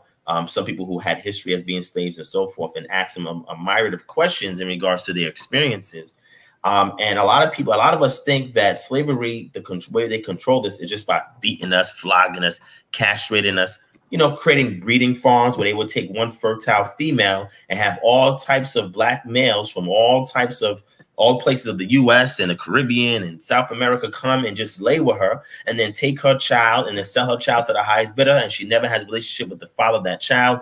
All of these things that we're thinking that is happening now, all of it stems back to a history. That's why I said we never had any way to repair this. But I say that to say the way when they talk that they got them to be so docile is by getting them to engage in religion and told them things and said it was incontrovertibly true. When we say to you that, yes, you are inferior to Japheth because you are from Ham, and we know that Ham was cursed. No. Canaan, he had the consequence, not Ham, by the way, but that's neither here nor there. If they're telling you these things and you're accepting it as incontrovertibly true, and they have taken away your spirituality and given you a watered down version and told you that the only way you can survive on this foreign soil, because remember, we didn't have access to ships to go sail back if we needed to. We didn't have access to any money, any resources, any guns. We didn't have none of that. So we're behind enemy lines, and we're forced to live out a life that we didn't choose for our own. And the only way to survive it is to listen to their rules or the dogmas in which they've given us for us to navigate a society that was not built with us in mind. Wow. So the dogmas that have been instilled upon us, now we're not talking about the overall dogmas that is there in the church system. And I'm not saying all churches. I'm not speaking about Christianity or anything like that. I'm just saying church bodies, right? There are dogmas that were created specifically for slaves within the religious circles on a more minute level. And then there's dogma that's created on the general level to keep people in control. And what happens is if you accept something as being incontrovertibly true without asking questions to say whether or not, wait, is this the way it was intended? Is this what I'm supposed to, if you're not questioning those things and you're just accepting it, because it even happens in the Israelite community. Right, people are groomed under other people, and they listen to what their mores, their teachers, their congregation leaders say to them. And not saying that's wrong. I'm not advocating for anybody to rebel in that sense. What I'm saying is you have to be able to notice to be true for yourself. And if you don't do that, what happens is a lot of the dogma has also created factions amongst us. And when you have a fratricidal war going on, where you have different people of our communities that's identifying as different sects and cannot find a way to come to common ground or what's called the common denominator, now we have a situation where there's continual budding, contention, etc. So how do you remove that? Well, dogma, understanding dogmas is one way, because if I learn that the thing that I'm pushing is not something that was created with me in mind, or not the original intention of the author of a particular text that I'm following, then I got to realize, like, wait, then why is this here? What's the provenance or origin of it? Who created it? Why was it created? And what is its effects over time?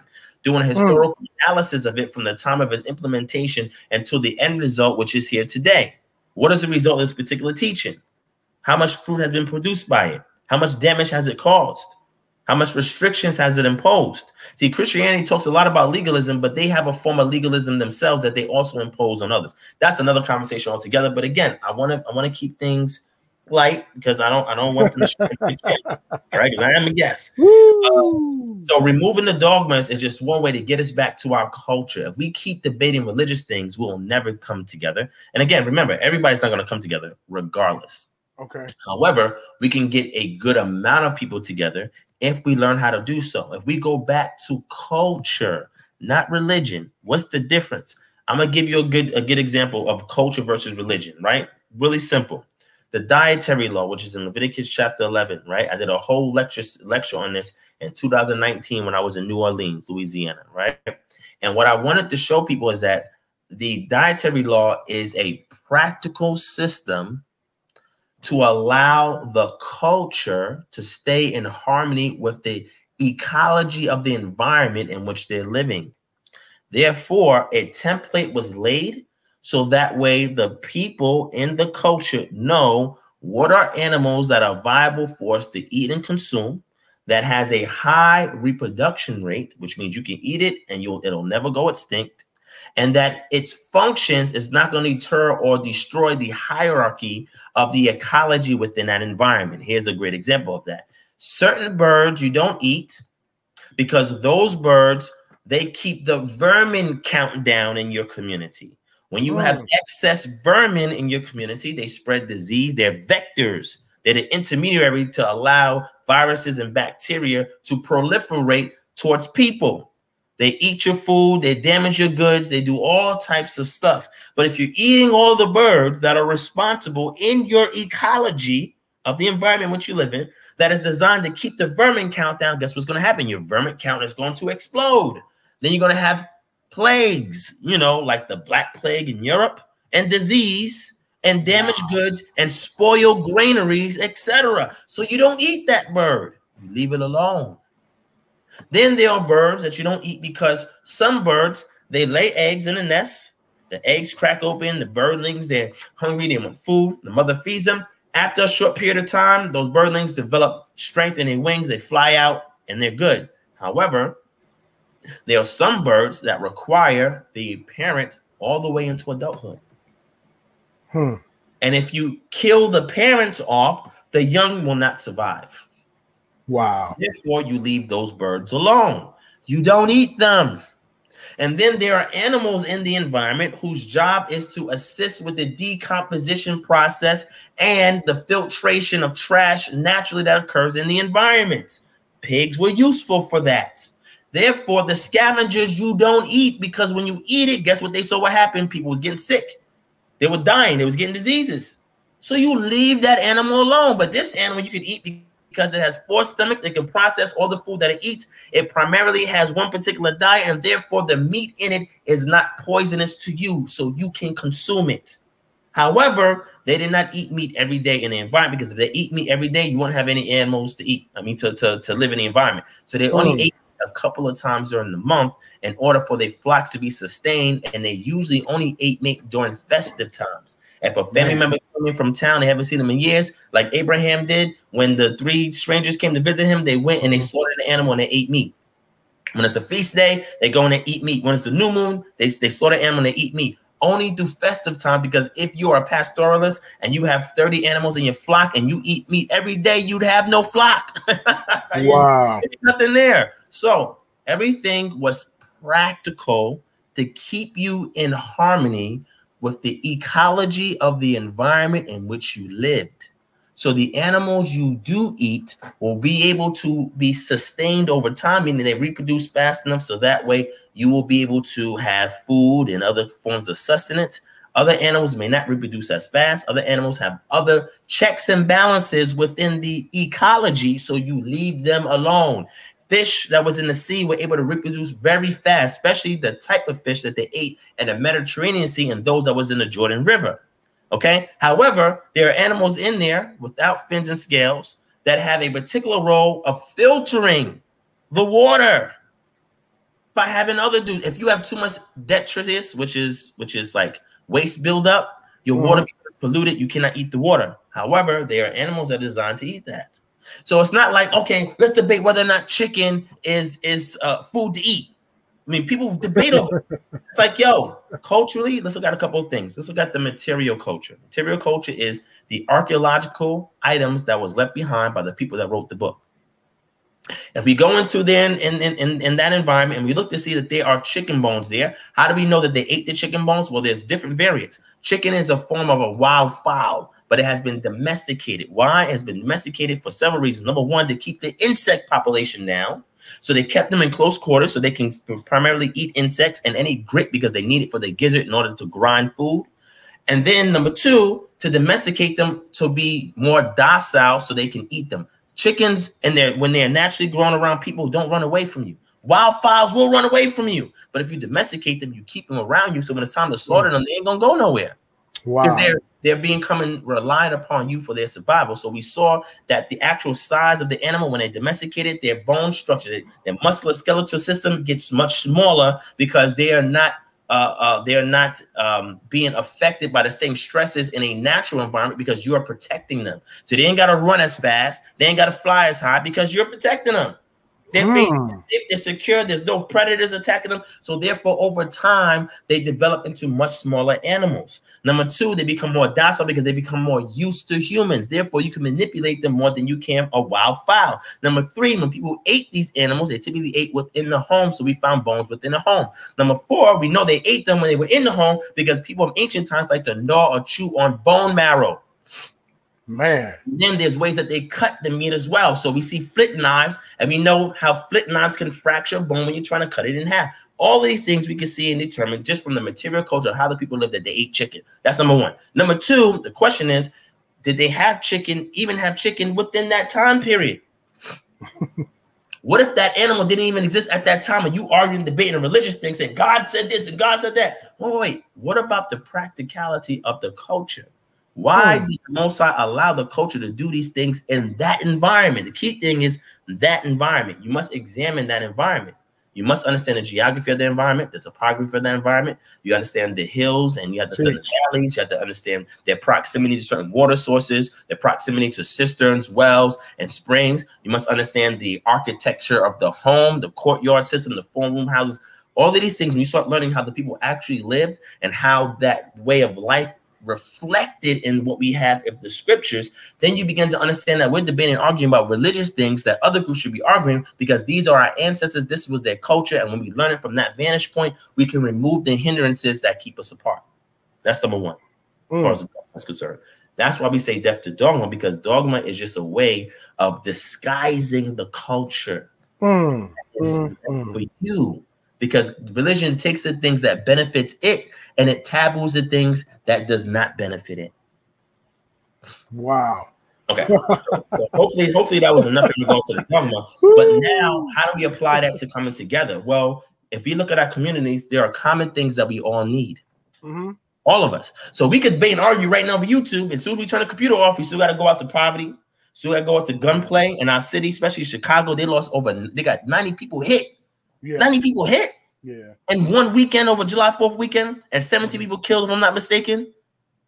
So you still got to face gunfire. You still got to face crime, drugs. You got to face predatory loans that you're getting afflicted with every day. How about we look into our Torah culture, find something that was used there that yielded repeatable results, and find a way to contemporize it so that way it can fix results in our community. And if we spend more time focusing on that to fix societal ills, you'll see there'll be less differences that we have. Woo! Contemporized Torah culture. Wow, man. Man, oh man, that is some powerful stuff. We're gonna have to table the rest of that stuff. That's some heavy stuff, brother. Yeah, because you're right. I mean, Man, that's so crazy because they say, man, it doesn't matter. We all one in Yeshua. It don't matter. He didn't come to save skin colors. He come to save souls. And don't worry about this. Don't worry about that. Just preach the gospel. Preach the gospel. So it's like, it made me say, what is the gospel? What is this that we're preaching and teaching and keeping? And I'm not against the gospel of Yahushua HaMashiach at all, but when I say that. But I'm saying just blank everything out and just preach the gospel. You know what I mean? And so it's a lot, man. There's layers.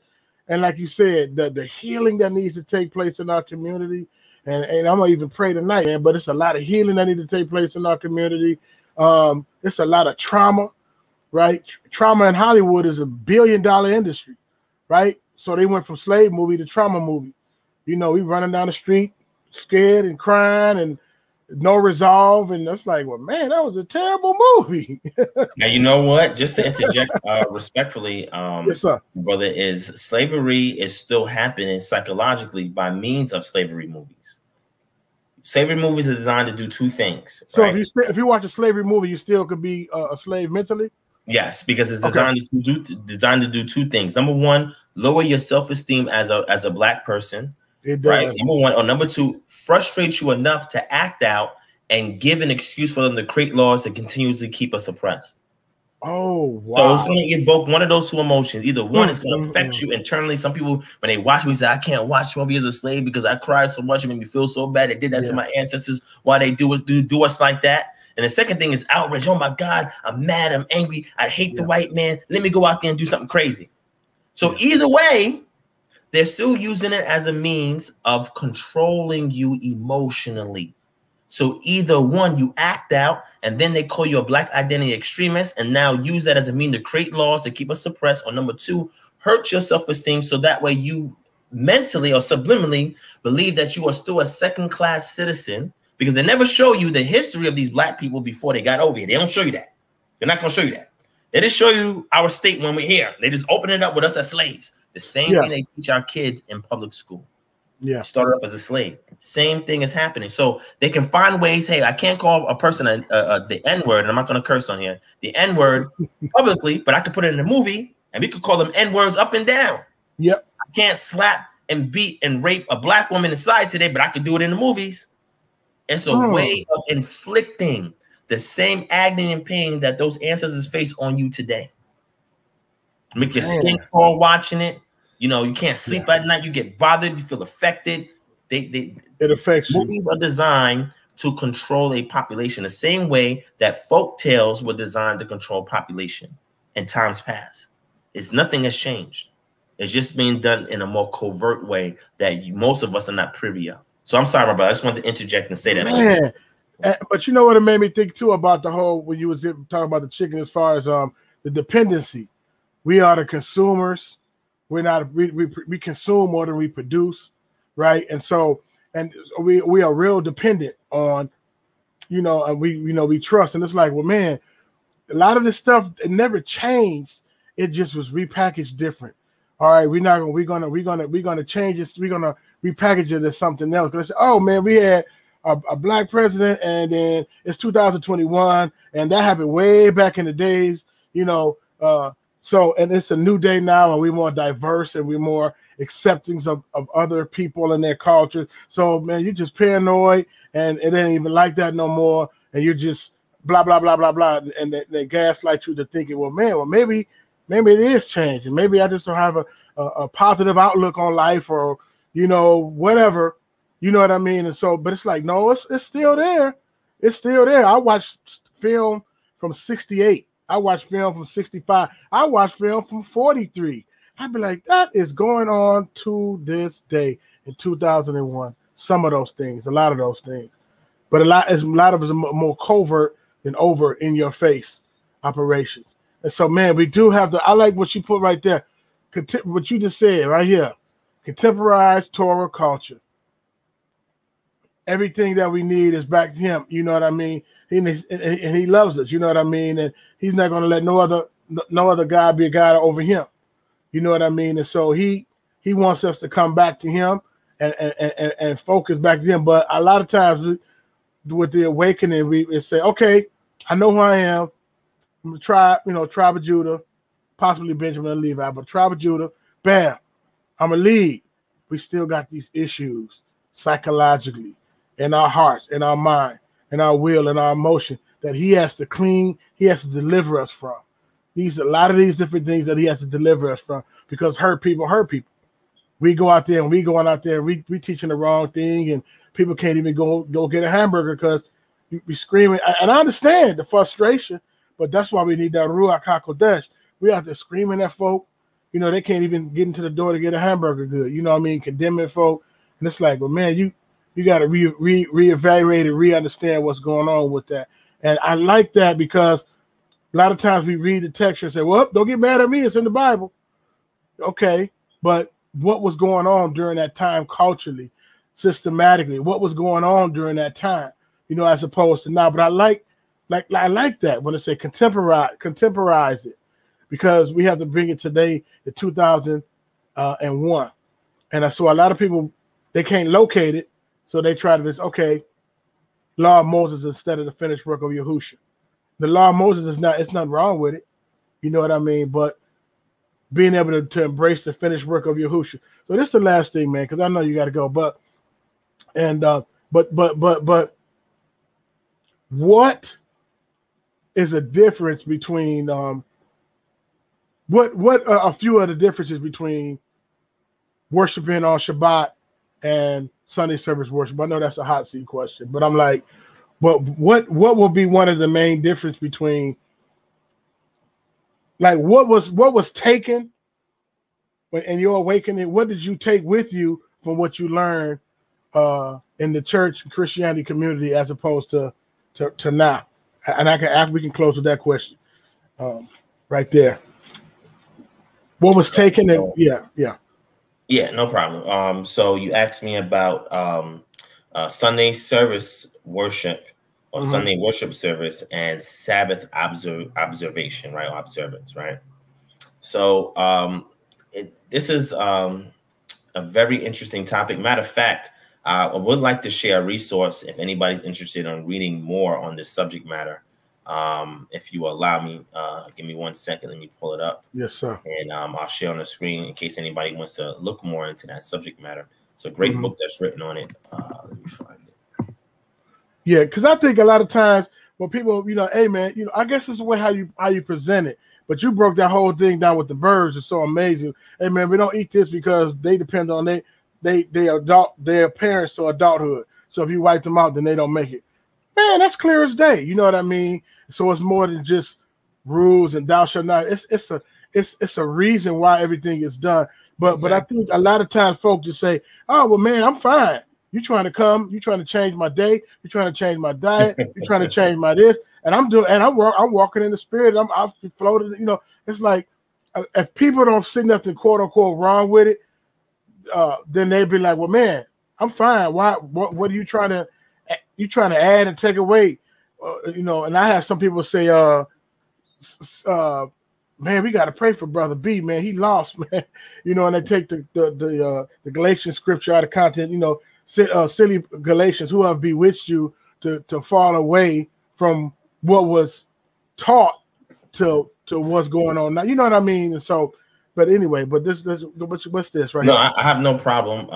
I'll wrap it up with you in a few, but I want to address that to you. Brought that Galatians scripture, but first I want to show this book here. If anybody's interested, it's called From Sabbath to Lord's Day, a biblical, historical, and theological investigation by D.A. Carson. All right. I'll send you the book, brother, so you can take a look at it. But this book here is going to give you more details so you know historically how things change. We know that in the Roman Catholic Catechism, there's a question and answer in there. And one of the questions is, you know, how did the Sabbath change to the Lord's Day? And the credit is taken or the credit is given to the actual church body that decides that they were the ones that changed the Sabbath from the Jewish seventh day of the week to the first day of the week, which is the day in which our Lord rose. And this is the argument for the Lord's Day, quote unquote, right, that we find in a book in the Bible, such as the book of Revelation, which they claim is the Lord's Day. And they also claim that because Paul collected money on the first day of the week where the brothers came to break bread, that was some form of worship. Doxology, any form of doxology or words related to doxology is not mentioned anywhere in that passage of Corinthians. But people use it as a proof text to say this is why we worship on Sunday today, because they came together and broke bread on Sunday. Okay, that has nothing to do with the day of rest or anything like that. You understand what I'm saying? But then when you brought up Galatians, and I'll bring up Galatians real quick as well. But this book, if anybody's interested, you can buy the book or reach out to me, and I'll make sure you get access to it from my library. But if you go to Galatians, go to Galatians and deal with that passage, and I'm gonna bring you to Acts 15 real quick, because Galatians is in response to Paul, his encounter with the individuals that he bumped into, meaning the actual leaders of the church that he bumped into, or the ecclesia, the calls out ones that he bumped into when he was in Jerusalem and had his Jerusalem council, right? So if we look here in Galatians chapter 1, you see here where he says, for you have heard of my former way of life in Judaism, how severely I persecuted the church of the Most High and tried to destroy it. I was advancing in Judaism beyond many of my contemporaries and was extremely zealous for the traditions of my fathers. What did he say there? Tell me if you point in verse 14. Let me know what stands out to you in verse 14. What stands out there? You can make that bigger or no? Oh, yeah. Let me do that. It might be small. Okay. Yeah, there we go. So in verse 14, he says, I was advancing in, and they put the word Judaism there, beyond many of my contemporaries, and was what? Extremely zealous for the law of Moses. Traditions of my fathers. That's what he said. He was zealous for the traditions of my fathers. Check it out. Let me show you the definition of legalism. Right? Here's the definition of legalism, because everybody thinks that Paul was against the law. Paul was against legalism. This is what legalism is, all right? If you do a quick search for it in an Oxford dictionary, let me share my other screen. All right. It says excessive adherence to law or formula, dependence on moral law rather than on personal religious faith, right? And that is the Christian redefinition of legalism in the English sense when it comes to the traditionally English translations of the Bible. The key thing is an excessive adherence to law or formula. This is what Paul was practicing when he was in quote unquote Judaism at that time, which would have been what's called Second Temple Judaism. The Judaism that arose during the time of the building and establishment of the Second Temple. When the Second Temple was destroyed in 70 AD, you had a new form of Judaism come about, which was called Rabbinic Judaism, which is a form of Judaism that existed without the presence of the Second Temple, right? So there was a degree of oral laws that was preserved in Second Temple Judaism that made its way into Rabbinic Judaism, that then in 200 CE made its way into the Mishnah, and then made its way into conversations and commentary in the Gemara, which then makes up the compendium of what's called the Talmud. And these conversations and legal rulings, the Mishnah is pretty much a case will be brought up. So if somebody says, hey, is it legal for me to bring outside things in my home on the Sabbath? So there will be a ruling on that because it's not explicit in the scriptures, a ruling on it. That's what we call halakhic law, which is a form of law by a religious body of elders or elected officials that will rule over the matter to determine whether something should be an ordinance or a statute that lines up side by side with scripture. An example of that, when Yeshua was with his disciples and they went to go visit somebody, they started eating food. They said, whoa, wait, these guys didn't wash their hands ritually. Well, in the oral tradition, there is a way that you're supposed to wash your hands before you eat food, but that's nowhere in Torah. That is called legalism. When you are creating your own ordinances and statutes and give it the weight of law that people must oblige themselves to because a religious body ruled on it, again, a dogma, that then separates people from the liberty that they have and who's called Yeshua, because he taught the law perfectly. All he did was get midrash. Let's see what midrash is. because anybody that's familiar with rabbinic Judaism, they know what midrash is, right? What is midrash? An ancient commentary on part of the Hebrew scriptures attached to the biblical text. The earliest midrashim came from the 2nd century AD, although much of its content is older. Let me see if I can grab a much better interpretation. Midrash is biblical exegesis by ancient Judaic authorities using a mode of interpretation prominent in the Talmud. So midrash is equivalent to the Christian form of exegesis. How do you seek out the intended meanings of the text?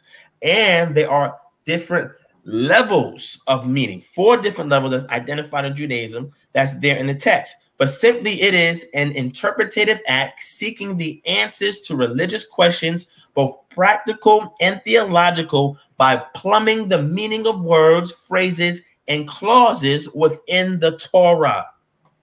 So all Yeshua was doing was, for example, Matthew chapter 5, performing midrash on things that show up in the Torah. He was not changing the law. He was giving you the best exposition and application during their period of time on how the law should operate. Here's an example. The law says, eye for an eye, tooth for a tooth. If you kill my son, I get to kill yours. However, the Torah also says, love thy neighbor as thyself. Whoa, hold on. So now you have a dichotomy there where you can legally go and get revenge, but also you have the opportunity to show love, turn the cheek, and be merciful towards your neighbor. Why? Because you think back and the reservoir of memories of your ancestors, when the times when they grumbled, the times when they complained, the times when they rebelled and rose up when the Most High should have put them to death. But however, he decided to scale back his judgment. That does not mean that he can divvy out judgment, like David should have died for committing adultery and conspiring to murder, which is equal to murder, which are 2 capital offenses. He should have died. However, because of the mercy of the character of Yah, he stayed off the judgment. So therefore, Yeshua was simply saying that in this time of our captivity, we have bittering, we have arguing, we have factions that are against each other, and in a power and empire that's above us, that is torturing us, that is putting us against each other, that is restricting our cultural observances, etc. It's not time to get vengeance across each other. Just like here in our communities today, it is not time to get vengeance against one another because we have a simple misunderstanding, grievance, or some kind of issue. We have to take the high road because we're not in a sovereign state when matters can be dealt much differently because we are the ones over in power. He was teaching them an exposition out of Torah about the weightier matters of the law. That's what he said to the Pharisees in Matthew chapter 23. Yes, you tithe, come in, dill, admit. However, you have neglected. He said, these you ought to have done without neglecting the rest. There are 2 forms of the law. There are the ordinances, and then there's the heart aspect of the law. He was telling them, now is not the time for you to beef amongst one another. Even though you are entitled to vengeance, I say to you, take the high road. Why? Because Torah also validates him telling people to take the high road. He's not changing nothing, because everything that he alluded to in the Torah and then expounded upon, I could show you in Torah where it's at. When he says, love thy neighbor, he said, they asked him, what's the greatest commandments? He says the first one is Shema, Matthew 12. Hear, O Israel, the Lord our God is one Lord. Love the Lord thy God with all your heart, all your mind, and all your soul. And the second is the same. Love thy neighbor as you love thyself.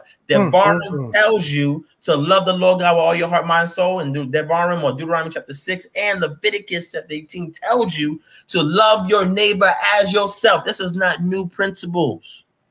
These are already in the Old Testament, so-called Old Testament.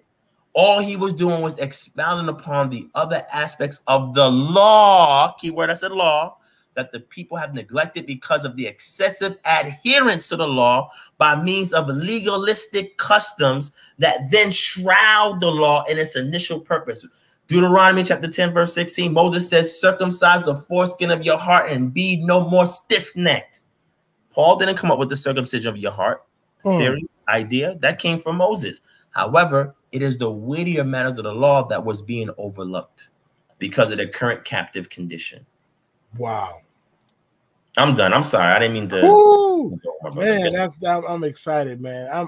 I'm just, man. That's such a blessing, man. That's such a blessing. Good gracious, man. Man, you just got to say live to that, man. Man, that's some powerful stuff, man. Man, because we in a strange land for real. Man, we need to turn to the Most High and seek His face, and you know, man, why do the heathen rage and come up against the Most High, His anointed, and conspire and confederate against us, man? But we don't got a hawk, we don't got an army, we got the Most High. So they got an army, they got a hawk, we got the Most High. And I think that whole thing, man, but getting back to the Most High and being able to cry out is a form of worship, and it's a weapon. You know what I mean? If you look all throughout the story, man, I just want you just to walk around 7 times and then praise me, and I'm gonna do the rest. You know what I'm saying? And it's just, I mean, I'm not saying that we're not being active and whatever, but being specific and tentative to what He says do, and we have to do that, you know. And I believe with the scattering came the scattering of mindsets and scattering of man. That's why we all over the place. So I salute you. Let me talk about me, brothers from the New York area. I salute them because there's so much going on, man. And coming up in the hip hop culture, we had a lot of influence on from the Seven and the Crescent and the you know the Sons of Gods and Nerves and the Clans 13X, and it's all in our music, and we listen to all these different things coming up, you know, and even everything, you know what I'm saying, the Noble Drew our lead and the Wapians, so to be like, man, I'm gonna be Torah based, and I'm gonna stay focused on the Most High is a blessing and a gift in itself, you know what I mean, and to be focused like that, you know what I mean, in the midst of everything that's going on, you know what I mean. Not just saying to the unknown God, to the unknown Father, but to actually know Him. It's just a blessing, man. It's really a blessing, and I salute you. Amen. I agree. And I'm just like, man, we definitely got to get you back on. If you got any of your mods, anybody that want to put anything in the chat, they can. If not, then I can put some stuff in the chat and let us know how we can get in contact with you, man. This is a blessing, man. This is a blessing. For awesome. real. Vice versa, my brother. I enjoy your platform as well. You have a lot of insightful guests on here that you speak with, and even things that you put forth yourself, I think is extremely knowledgeable and easy to digest, right? That can help the average brother or sister in looking for direction and understanding things that need to be done in the community. And I appreciate you for that. So the least I could do as a token of that appreciation is be able to contribute to the dialogue or the discussion. Right. And do so in a way that's with respect, that's proper protocol, and knowing that, you know, whatever I share, I'll be able to receive in return. Right. I'm a student before I teach anything. And you know, the worst thing that can happen with me in a discussion is that I learn something. You know what I'm saying? But we have to be humble enough to know that sometimes we don't know everything. And sometimes the greatest wisdom can come from the most unexpected places. Right. So this is why we should never count people out until we have actually heard their story. Right. And what they have to say. So if more brothers and sisters took that high road and understanding these things, I think we would be able to put aside a lot of differences and actually at least build something that is common amongst us that can help us with the societal ills that we face day to day. And I believe that what we read in Jeremiah chapter 29, in regards to seeking a piece of the city, if we can focus more of our Torah culture on that and be able to alleviate more and more issues, you know, because you got to think about it. The reason why there's a lot of contention, and it's the last thing I'm going to say, in our communities, because of societal pressures that we face each and every day. You know, a lot of times we have, you know, situations where we have spousal issues, or we have economic issues, or, you know, we have issues where you can't buy the house that you want or get the car that you want, or issues where you have health, impairments and things on all. Because of all of these amalgamation and variety of issues, it affects the way that you socialize with other people, right? And it predisposes you for an argument because you already got stress and issues and all this other stuff, and that gets taken with you into your argument. So we can focus more on resolving these societal ills within our community. We can alleviate our brothers and sisters of this baggage that they carry into conversations. And that will be less fuel to the fire that they're experiencing internally. And then in the process, they'll be more willing to yield for the greater good, right? It will take time, and it may or may not happen in our lifetime. See, the work that you perform, you can't expect to get everything out of it in your lifetime. If you do, you have short vision. Right. So you have to anticipate 30, 40, 50, 60, 70 years on when I die, how is this thing going to keep going? How is it going to keep affecting people positively? Right. How is it going to continue to lay down a foundation for others to build off of? That is how big your vision has to be. It has to be what the scripture says: a prudent man leaves an inheritance for his children's children, your grandchildren. When they become adults, will they be self-sufficient? Will they be autonomous? Will they be able to know that culture is the thing that's the glue to bind them together? Will they know the proper corrective lenses to interpret the field of vision that is in their reality? Right? Are we equipping them with these things so that we can give our next generation coming up, which is our children, then at least we can prepare them to remove some of those walls and hindrances that we had in dealing with other people within our community. And I yield. Man. And you know, even when I see the elders, man, I salute them, the ones who have wisdom, and the ones who don't have wisdom. Because I'm like, man, you made it all the way to 80, 90 years old, 75 years old, man. You know what I mean? That's, man, salute to you. You know what I mean? And some of them deal with different things.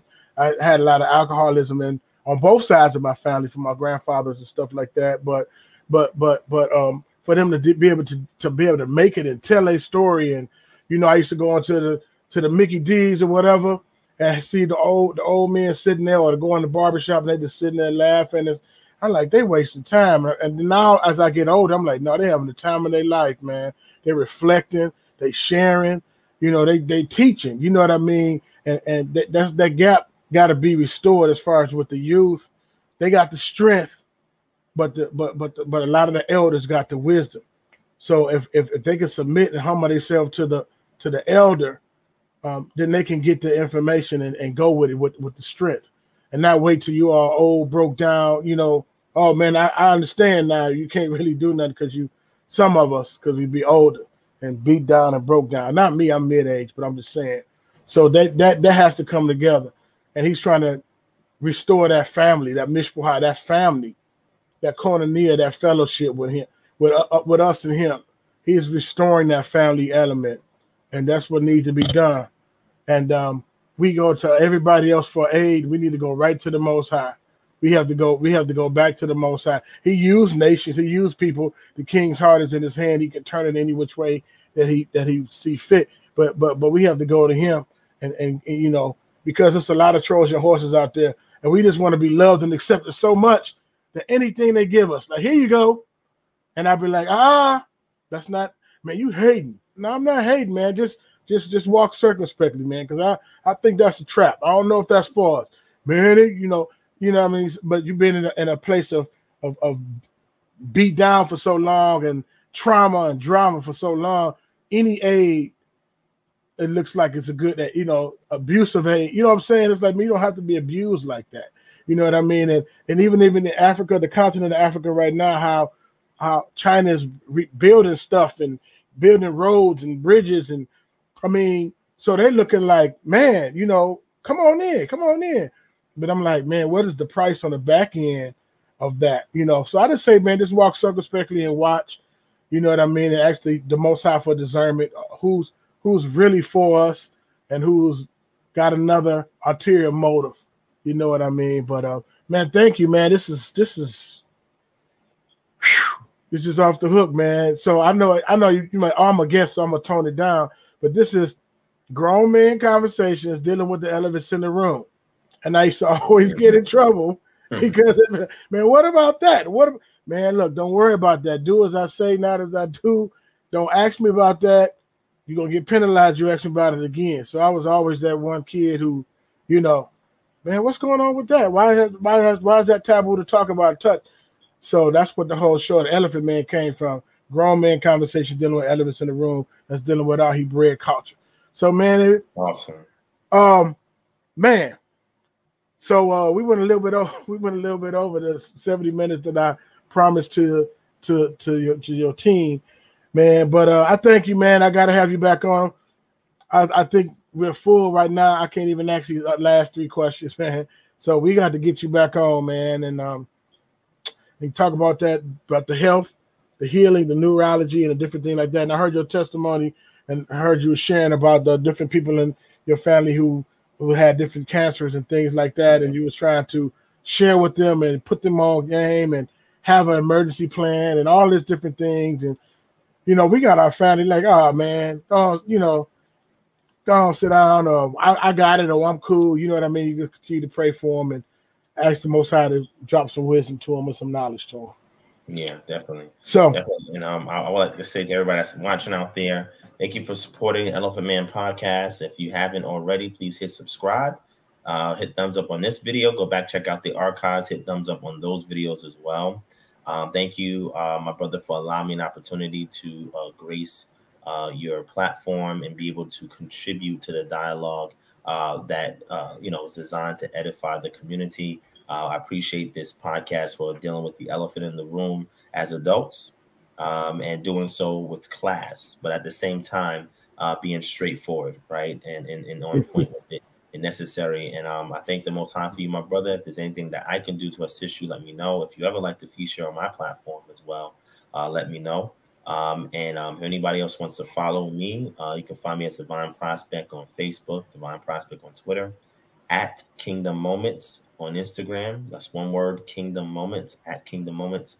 You can also follow me on my Patreon, where I have a lot of exclusive information, books on there, giveaways, access to Bible tools and language courses, etc. is on the Patreon, which is www.patreon.com/Divine Prospect.